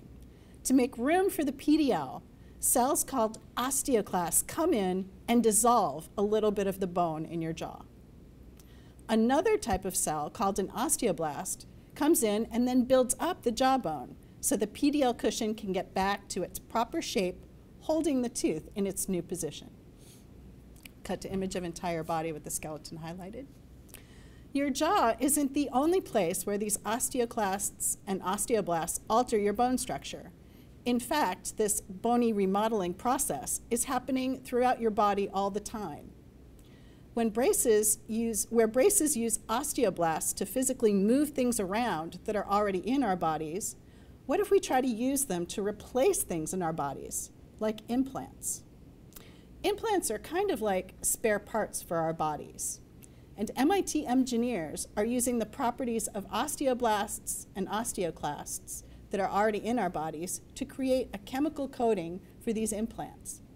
Just like in a mouth with braces, this osteoblast coating will create natural bone to help lock the implant in place. And this is a new section. Right now, implants are designed to have the same functionality as the body parts they are replacing. But in the future, scientists could make implants that work better than the original body parts, using bone remodeling to make us lighter, stronger, and faster. And then at a certain point, like at the end, I'm actually wearing this weird cyber thing over my eye. That's the end.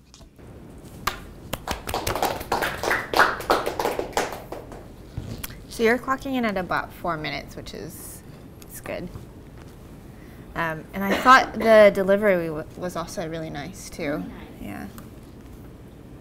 I got so much more out of it than reading it, which is funny because I don't usually process things that way. That was your complaint in the beginning. Yeah, but the way that you did it was so slow and dramatic. Like the way that you emphasized it was helping me process it. It was really good. I like the way that you emphasize the word same. A lot of people would do, it's the same thing, right? They would just sort of accent the word same. But you sort of linger on it, it's the same thing, right? And I actually really like that. I think it's a delivery that is not necessarily as intuitive to a lot of people, but it works really nicely in that context. All right. So this has changed quite a bit from your original idea, which was first on how braces work to more about bone remodeling and rebuilding. Does anyone have comments off the bat about the script? Yeah, Yuliya. I really enjoyed it. Especially like at the beginning when you're talking about, oh, our teeth are stronger than steel. And you kind of demanding attention, and also when you mention, oh, this is where it gets interesting, so I kind of, oh, I should listen to this, is the reaction. The only thing I kind of wanted to learn more about was, how can, we withstand the mountain goat on our teeth. That was something very, it had a large wow factor, and to me that was like, oh, how does that actually happen? So that's the only thing I wanted to know more about. But other than that, I enjoyed the information. And it made a lot of sense because it wasn't very scientific, as in didn't have a lot of jargon. I did get great feedback from Elizabeth and Sarah and Jamie and George. So I think the crumbling job is Elizabeth. Well, I agree that you did a really nice job. You don't start with a money shot necessarily. You don't start with the big picture question, but I think it works in this script because she has so many shareable facts off the beginning. And it's not a traditional 5-paragraph setup where she talks a lot about defining what the PDL was, which is kind of what your earlier iteration of the script did. But I think this is a great example of not necessarily defining every single fact that you need to know about dentistry to get to the point. I want to follow along because you're setting up it's sort of establishing characters, right? Like the PDL is a character in this story, and what all of these shareable facts do is that it creates the persona of the PDL as being something really strong and something really, robust.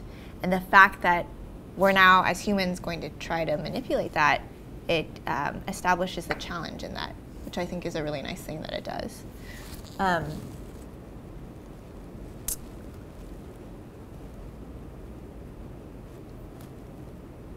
This section is not as related to it, but I think the video is short enough to where you can include it because it's just kind of a cool fact. Do you guys find that distracting, or do you think it's okay to leave in there?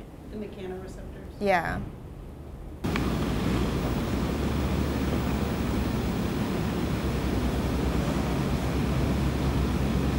I have a different question to go with that, or a different.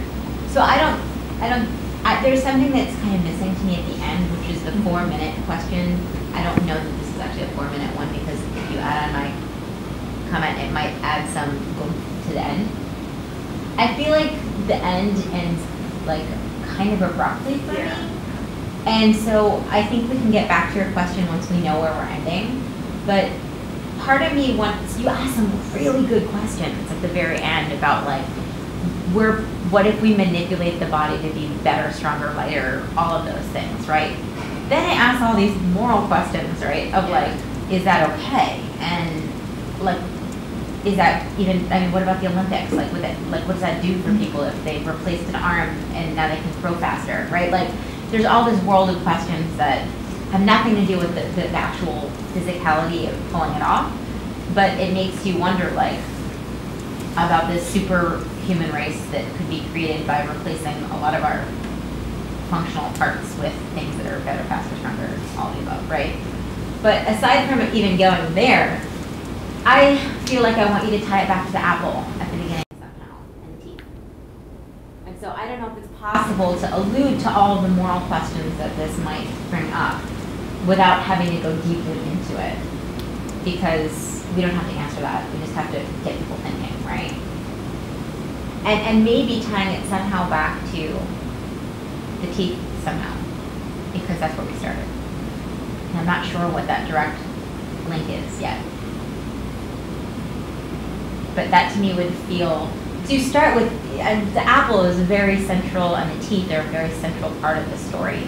And then we sort of go forward, but I forget why we started there at the end. And I'm wondering, maybe you guys have a clever way to tie it back to that concept, but I feel a little unsatisfied leaving that like apple at the front and not going back at all. Maybe if you added at the end that, not just in the future scientists will do that, but they're already kind of doing that with braces, and then goes back to the teeth. There you go. Right, and just bring it back to the idea that, they're doing all these crazy things. Think about your arms, your legs, or your nose, or whatever piece of your body that you might want to trade out and upgrade. But every day, people around you are doing that with their teeth, and we take it for granted. Just something that, just a quick tie back to that. Also, that kind of goes along with the goat thing. Would the fact that these implants work better kind of make people want to replace the bones in their body? Just, I want stronger arm bones or something like that. So I think for me, that's another question that I had, what are the implications of these implants for, our society? Like, are they, right now, are they prohibitively expensive? Are they, you don't have to go totally out there, but I think you're right. And as an audience member, you're wondering like, oh, I love running. Maybe I could run faster if I just traded my legs for different ones, right? Like, why couldn't I do that? Are we 10 years away from that? Are we 10,000 years away from being able to do that? No. The only thing is I'm worried that this is opening up a huge can of worms at the end of your video.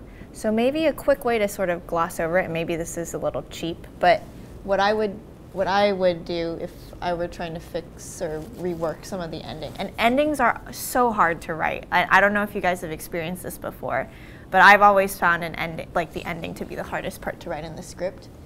But what if you went, your jaw isn't the only place where these osteoclasts and osteoblasts alter your bone structure. In fact, this bony remodeling process is happening throughout your entire body. And where braces use osteoblasts to physically move things that are already in our bodies, engineers use the properties of these cells to replace things in our bodies. Now, the idea of building ourselves as bionicle people and replacing our bones with stronger ones may sound like something out of a science fiction book, but when you think about it, that's what the things that, you know, most teenagers have to do as well.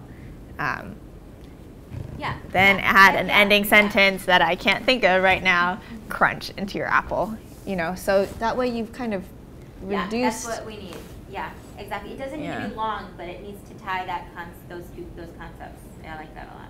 Yeah, and I can talk to you more about it afterwards because I can't ad-lib a great script impromptu, but that way you're sort of condensing all this down, because I really love the example of the implants, but I want your focus of the video to be on braces, basically. So that way you're just sort of hinting at it and then tying it back to the beginning with the apple. I mean, people know that if your braces come off and you don't wear your retainers, they go right back. Which I just wonder if someone who's listening to this is like, well, if you follow Andrea's logic, my teeth have like permanently rebuilt their cellular structure in this new space. Why would I need to do that? What do you mean? Why would you? Like, if I understood what you're sharing in this from a like cellular level, what's actually going on, I shouldn't have to wear a retainer because my cells have like things have ground together and like there's a change that's actually happened in my mouth. That's not just the movement, but it's like physically changing my mouth, right?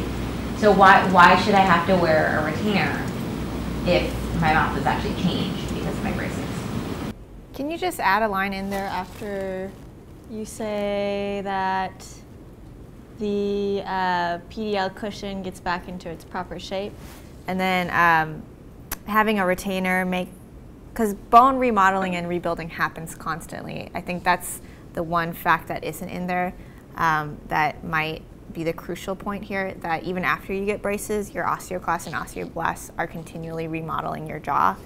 That a retainer makes sure that the osteoblast and clast reformation is happening in the right place. Yeah. You can just throw in a quick sentence there, or a quick afterthought to that sentence, and I think that clarifies that. Yeah.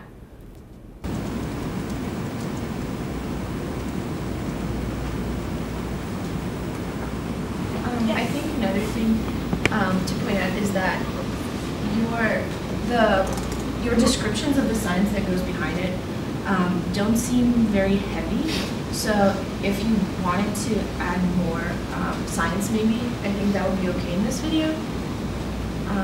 At least that I wasn't distracted by the science that was there. So I feel like if necessary, to kind of add more about the PDL, that could be done. Well, I originally had a lot more about the PDL, and I actually ended up cutting it out. I mean, the reason why I suggested you take some of the stuff about the PDL out is because the video was really starting to seem more about the PDL and less about bone remodeling. So I agree that the way you've worded things, it's not too jargony. So if you wanted to add more about remodeling and rebuilding and more about the osteoblasts and the osteoclasts, maybe how that bone remodeling happens to you in your leg bones all the time when you grow.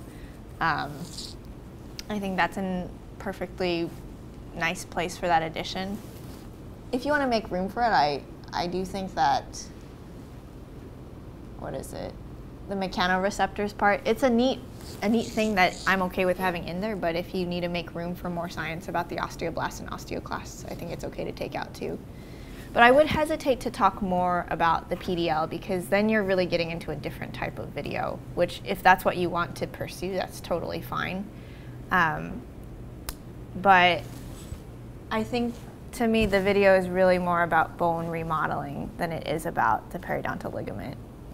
So that's my only hesitation with adding more facts about the PDL.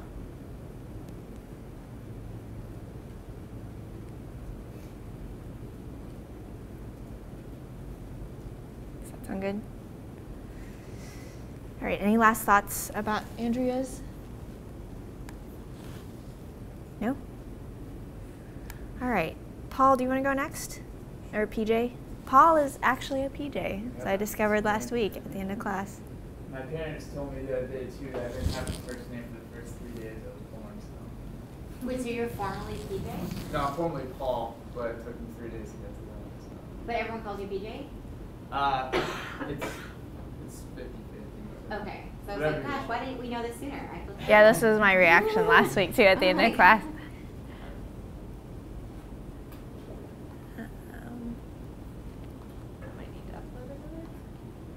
Oh yeah, the doc is gone. Siri's updating it, or Siri. Sorry, I don't know why I keep doing that. Wait, so your parents knew that you were going to be a PJ? They just didn't know? No, they didn't know what my name was. Oh, okay. Yeah. It's amazing how many people do that. Did they know you were going to be a boy? No. But, yeah, they did it old You could have been Paula G. Kathleen was my girl's name, I guess. So.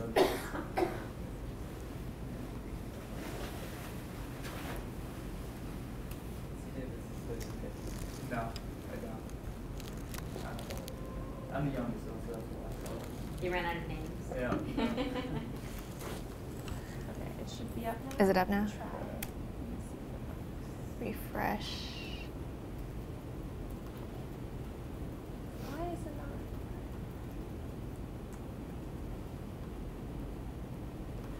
Oh yeah, it's still showing a blank for me.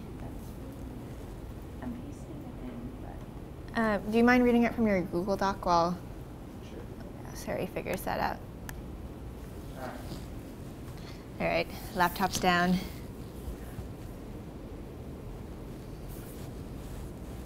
And remember, read it like you would host it. Sure.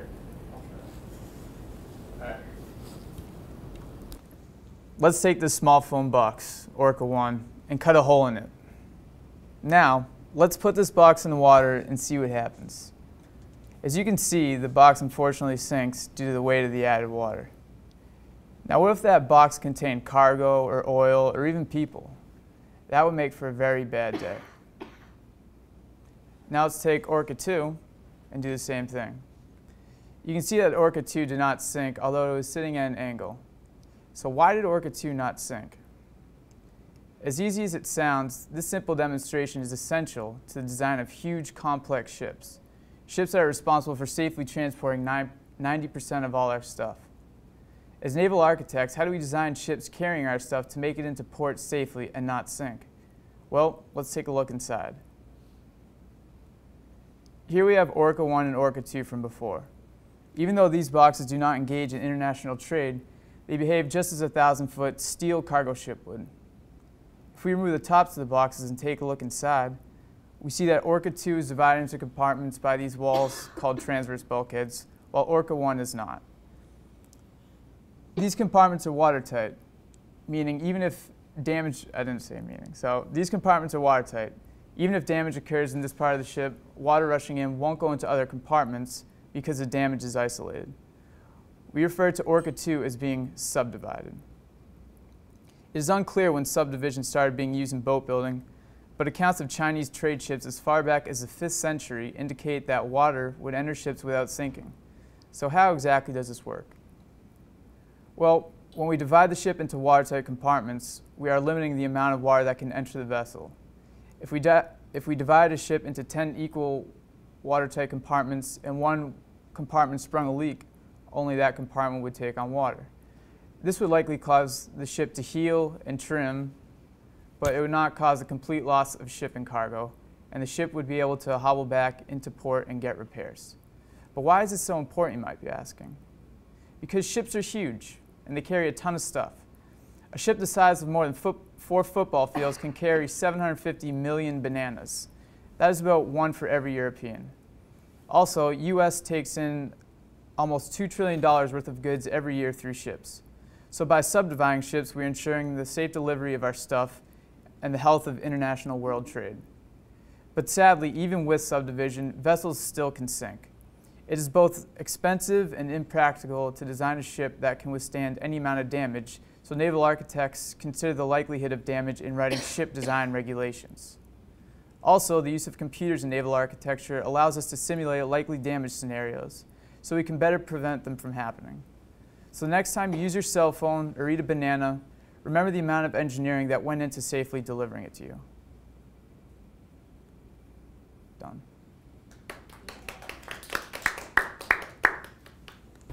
You are good on time. It's about 4 minutes to deliver.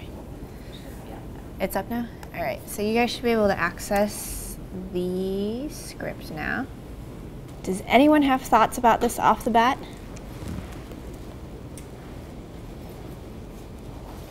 PJ/Paul. There have been moments in class when I feel like your personality has come out, and I've seen your like eyes sparkle and your voice like there's this like I feel like there's 2 versions of you. There's probably serious Coast Guard man, and there's like the person, right?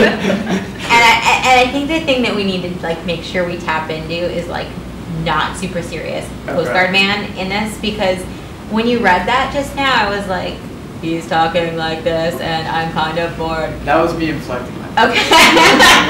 Remember, you have to exaggerate in front of the camera. Like you're smiling, you're dynamic, your voice is alive. Like I know it's in there because I've seen it. And when we talked about giving 5th graders pornography, it was definitely there. Yeah. So wait, what? It's a story. I'll tell you. I got it. Teaching faux pas that I had back in the day. But so like I know that personality in you is totally there, regardless of the content.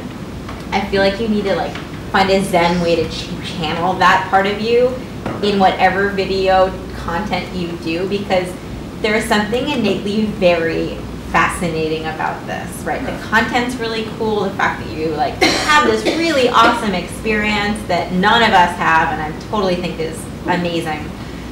But if you gave it the way that you gave it right now, you would kill this, right? So we've got to figure out how to like get that energy in your being to give this. I agree with you. So, what was your 2-line summary? So, my initial one wasn't that great, but like it's pretty much taking something simple that people know how to do, or like floating and sinking, and how there's a lot of complex things that are designed and built that carry a lot of really important things that we depend on based off of very elementary like principles. I will show you your 2-sentence pitch. Yes. It feels a lot like a document. What do you mean by that? Kind of like the image I get, like kind of walking through a museum. You know, this one. What is tell us what it is. So it's about subdivision in ships. So if you take something that floats, like a shoebox, and you put a hole in it, it'll sink. Right. But if you divide that shoebox into, watertight sections, this one compartment might not cause it to sink.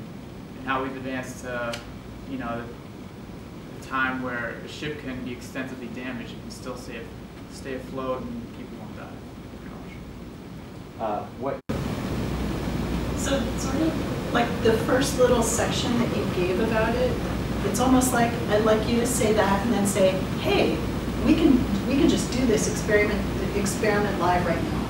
It needs an just intro. like do this right now. Yeah. Let's take this, and here's a small foam box that I've decided to call Work 01. Right. Okay. And I think, again, I mean, the showing not telling is really hard to script when you haven't actually worked with the video stuff that much.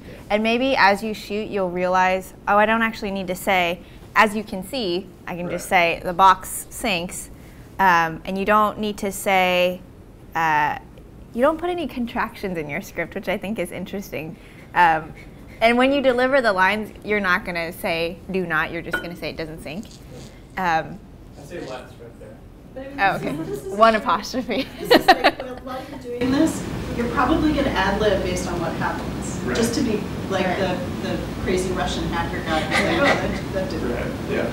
And that's what gives it kind of, your personality will come out as this is happening. Sure. Stuff. So with the introduction, Elizabeth and Sari's comments kind of alluded to, there's got to be some sort of like, just to know what we're talking about here. So I did that, and then that turned out to be bad. It was a bad introduction. So then George said, just get right into it. Just get right into the box and how this. So I'm kind of confused about what you just said was perfect. We all know that some things sink and some things float, right? But it's actually not that simple. And this fairly rudimentary concept is something that naval architects use every day. So wait, but that was the original. Do you mind if I pull up the Google Doc that you had sent me before? I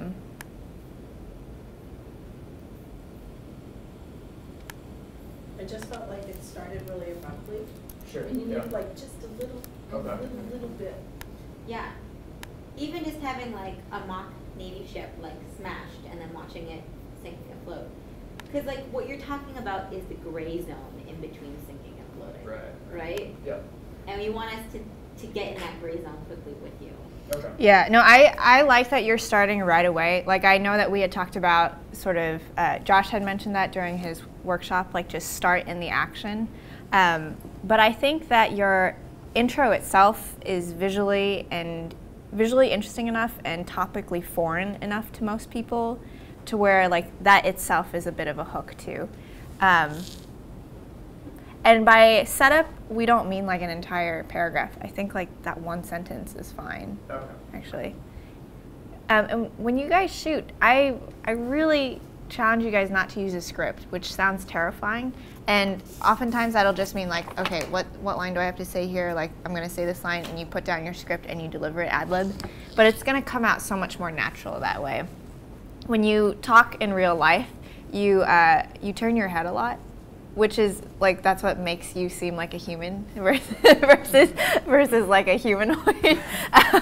Not saying that the delivery was this time, but there are a lot of things that people do naturally that they don't realize, and so I think it's fun to point it out to people because when you're shooting in front of a camera, it's very hard to remember those things. It's really hard to be natural in front of a camera, basically. But like all of you guys were saying, or some of you guys were saying, like I'm not good in front of the camera, and I watched some of the raw footage from class, and you guys are all great, and it's technically in front of a camera, right? So you're just not looking and not aware of it. So it's somehow like being able to extrapolate how you are in this classroom and carrying that over to when there's a camera right in front of your face. And I do think that it's the little things like sometimes you tilt your head, sometimes you look off and not directly in front of the camera. Blinking is a big thing. I don't know if I mentioned that in earlier classes, but if you look at your footage and you're like, I seem off and I don't know why. I feel like my voice is fine, I feel like my pacing is fine. Try to notice how many times you blink. A lot of times people will keep their eyes open for a really long period of time and they don't blink where it makes sense in their speech, and so they're just talking like this. I have a fellow who does this when he gives presentations. It's totally creepy. Yeah. Yeah, so like, dude, you have to blink. Like blinking, head tilts, looking off to the side like you would normally. Those are all like little techniques that you can think about when you're hosting, and it's sort of counterintuitive to force yourself to be natural, but sometimes that's what you have to do. I really recommend, if you haven't already, I think most of you have already, but for your reflections, think about doing a vlog, because vlogging is like the basest form of video creation in that you like literally stare at your computer, and if you want to like get comfortable with the idea of a camera, you can like set up your camera as though you were recording yourself for your video or something like that, and just talk into it, because we have no expectations for your daily reflections. You can be like, I was really scared going into class today, and then you can stop thinking and you can look off camera and you can say and we won't judge you at all. And it gives a good reference point for when you do have a polished video. It's like, do I have even some of the quirks that I showed in my vlog? Do I even have some things like that? And it just like gets you more, I don't know, I was really uncomfortable in front of the camera, and I still kind of am, but vlogging and doing that process and seeing how, oh, if I make a mistake like forgetting what I'm going to say and I can just like cut that out and seal it together, it really gets you a lot more comfortable with just like seeing your face on a screen, which is a really foreign experience for people. Yeah. I think the overall format of the script is pretty strong. I don't think you need to change a whole lot in terms of the format. Adding a little bit of context at the beginning would help. Stuff like this sentence though, like, I don't think you would ever say these two sentences in real life in your speech, right? Well, that's why I said, I think while he's doing it, you're going to be ad-libbing. Yeah. And again, like, you don't have to script out. It's okay if you deviate from the script a little bit when you actually deliver your lines. But this sentence that would make for a very bad day, or the one that at the end of your video, you know, that's why we can't enjoy, or decomposition is awesome, right? You don't necessarily have to say that out loud to people. They're just going to kind of know already. The one comment I wanted to make was that the context, I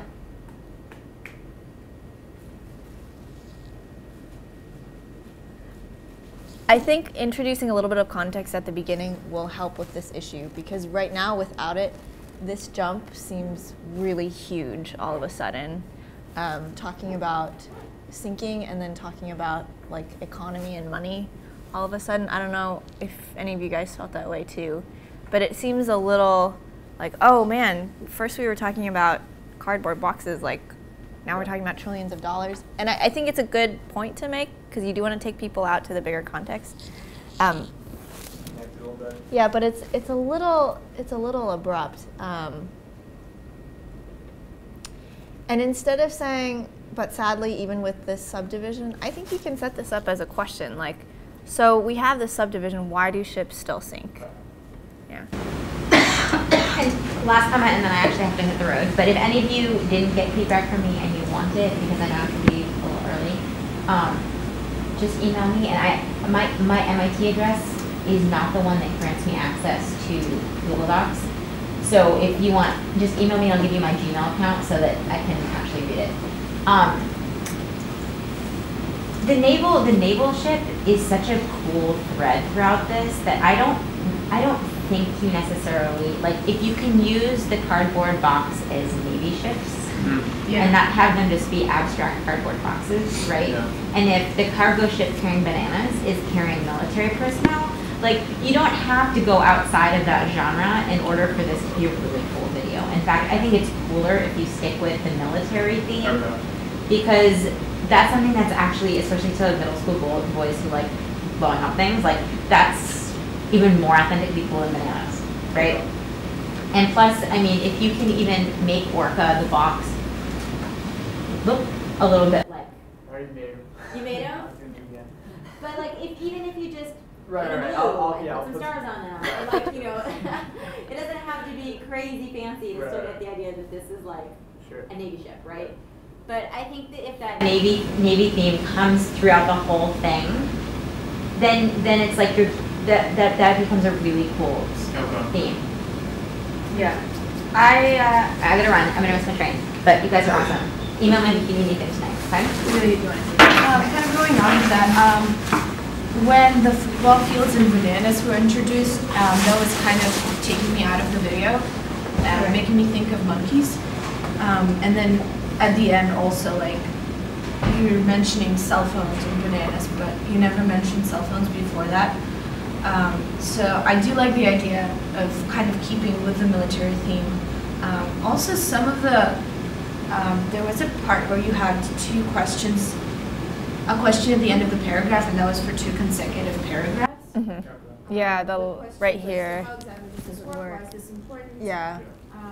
So those were kind That's of a good point. Like taking out of the video.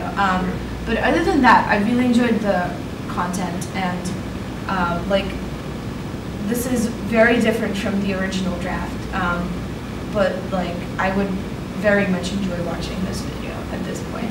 Originally you had talked about like Archimedes' principle and buoyancy, but I think this is a lot stronger because you're actually getting into why the compartment itself. Okay. So just like pretty much fix those questions and then like take out the whole like the merchant marine type thing, like. Yeah, I think the point that you're trying to make with those examples is basically like just the sheer importance of making sure your ships stay afloat. And I think you can do that with other examples that are a little more unified to the theme. I will say that this stuff at the end, like this sentence right here, no, this portion right here, if you want to expand on that a little bit, I think it would be interesting because it's more of like a current event engineering problem. And again, like that makes the video more unique than a typical engineering textbook, right? You're talking about like what are the actual problems that I myself as a naval architect am dealing with. And you can talk about the, I don't think you need an also right here because this is really a continuation of this explanation. Like ships sink because they're expensive to design. So you have like trade-offs in the engineering of it, but you know, we use computers to simulate the damage, so we know exactly how to subdivide them and what the best way to design those subdivisions are. And then instead of this sentence, I mean, this point is a little bit different than the point that you were intending, which is that like very simple principles are what allow like huge, seemingly complicated machines to work.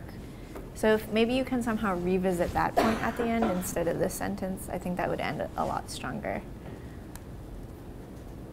So was your advice generally to drop the whole cargo ship? That wasn't even in there.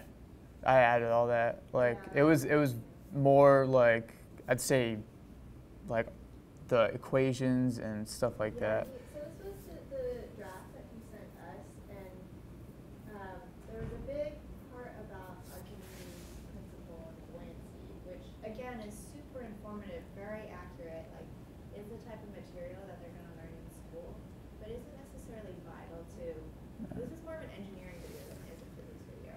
And I think that's very valuable because there's actually not that much material on this out there, so I think it's more unique for teachers to use.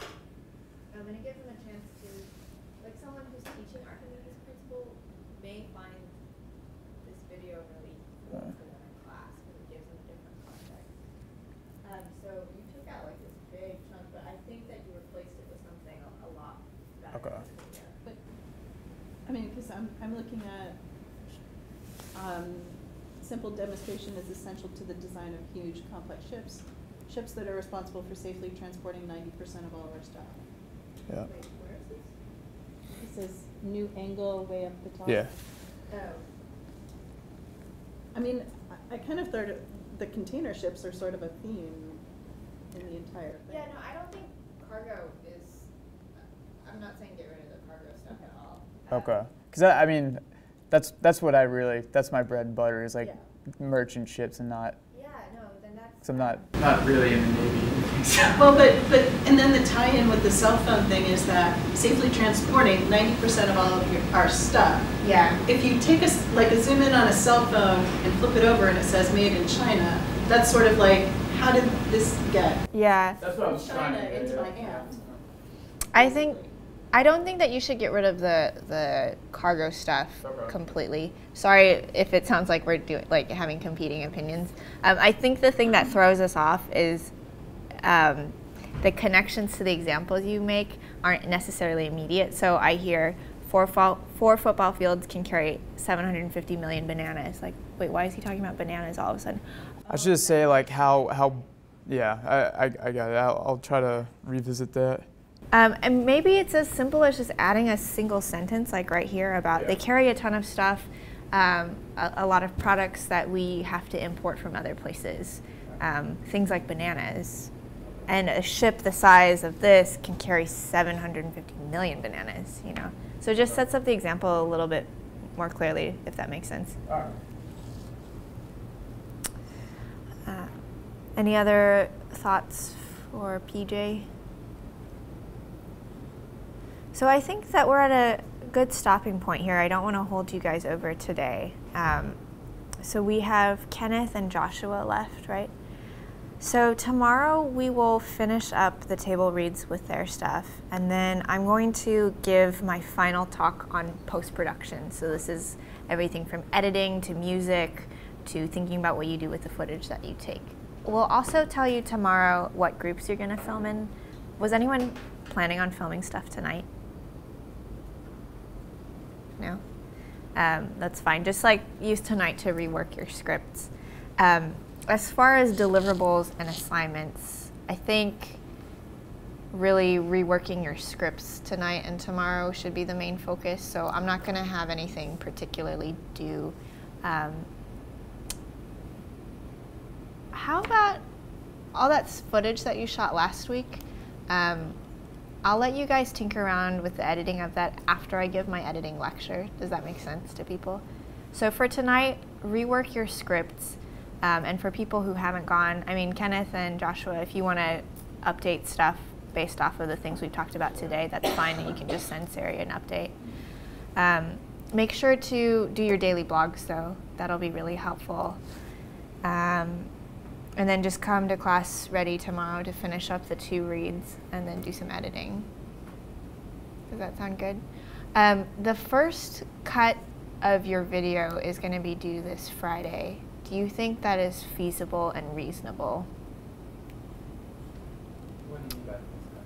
So this would be like the first draft of your video, basically. Like you'd have to film everything for it this week. Do we have, is there a day where we're submitting like the shots, like the shot list? Yeah. I would like to see that by Wednesday, if possible. But that's really more for your benefit over mine. And Wednesday, Thursday, and Friday will be in-class work days. So Friday's the screening. What I could do, so this weekend is a 3-day weekend. We don't have class next Monday. If it would help people to use that weekend to film more, I could have the rough cuts due, or we could screen the rough cuts on Tuesday instead of Friday. Would that help people? Yep. My question is, I guess, what are like the things you generally would do between a rough cut and a final cut that would like?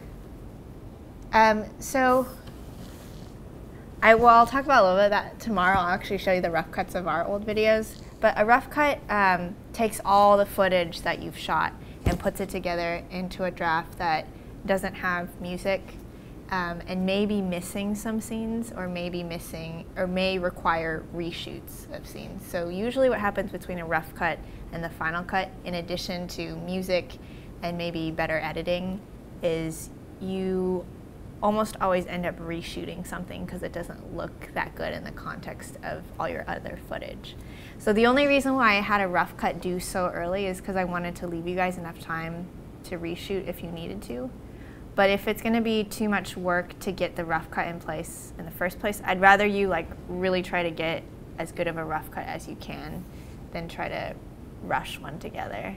So rough cut annotation, is it animation? Not necessarily, no. So are we on consensus you guys want rough cut due on Tuesday instead of Friday? Because that totally works for me. Basically after tomorrow, and aside from the screening of the rough cut, every other day of class is work time for the projects.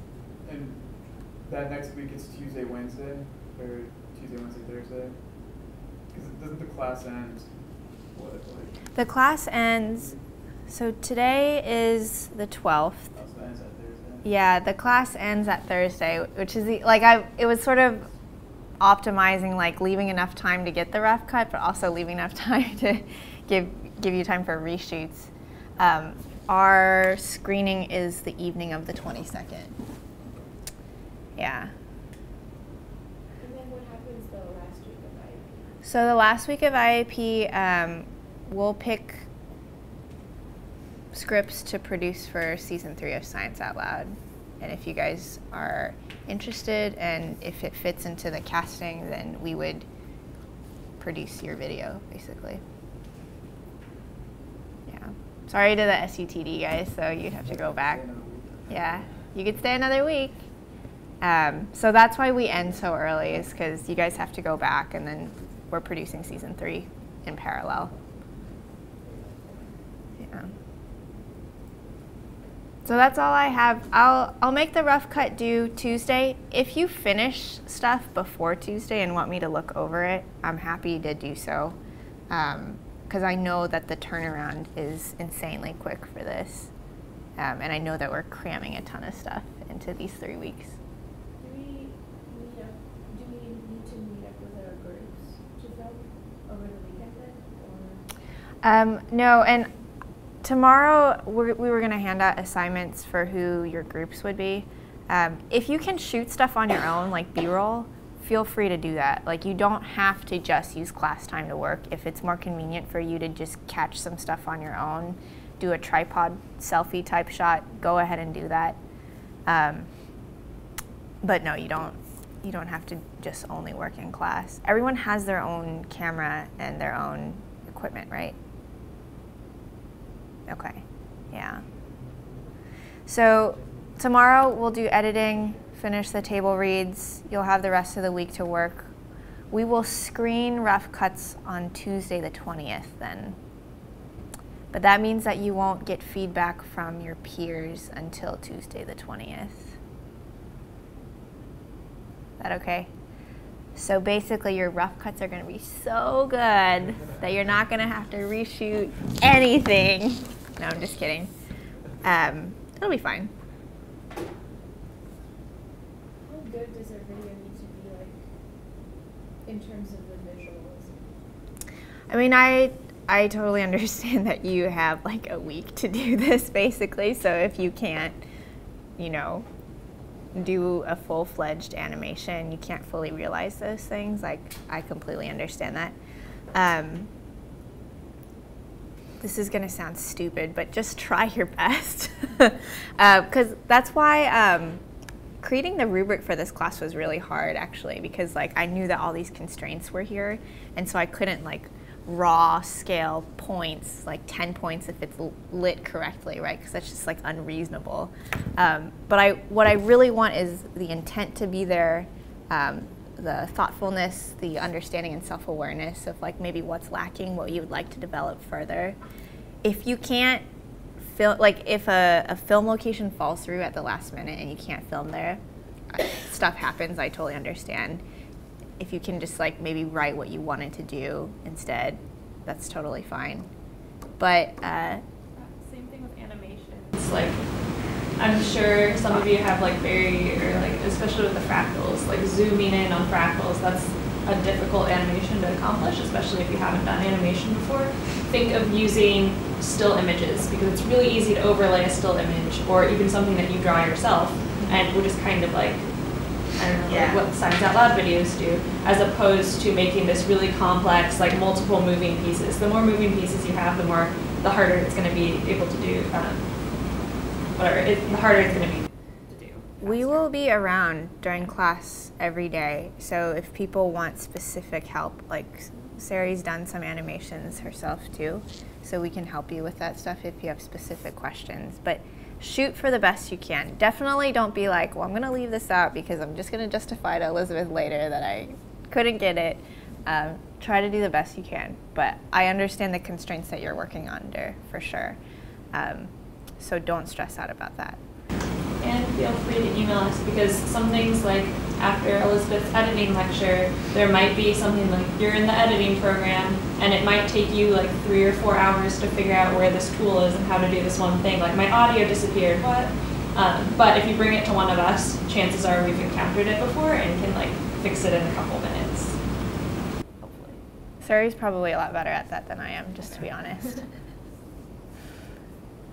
All right, does that sound okay to everyone?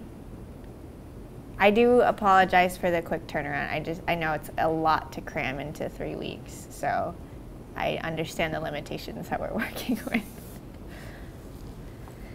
All right, well, I'll stick around after class if people want to talk about their scripts more or have other questions, but you guys are free to go. I'll see you tomorrow.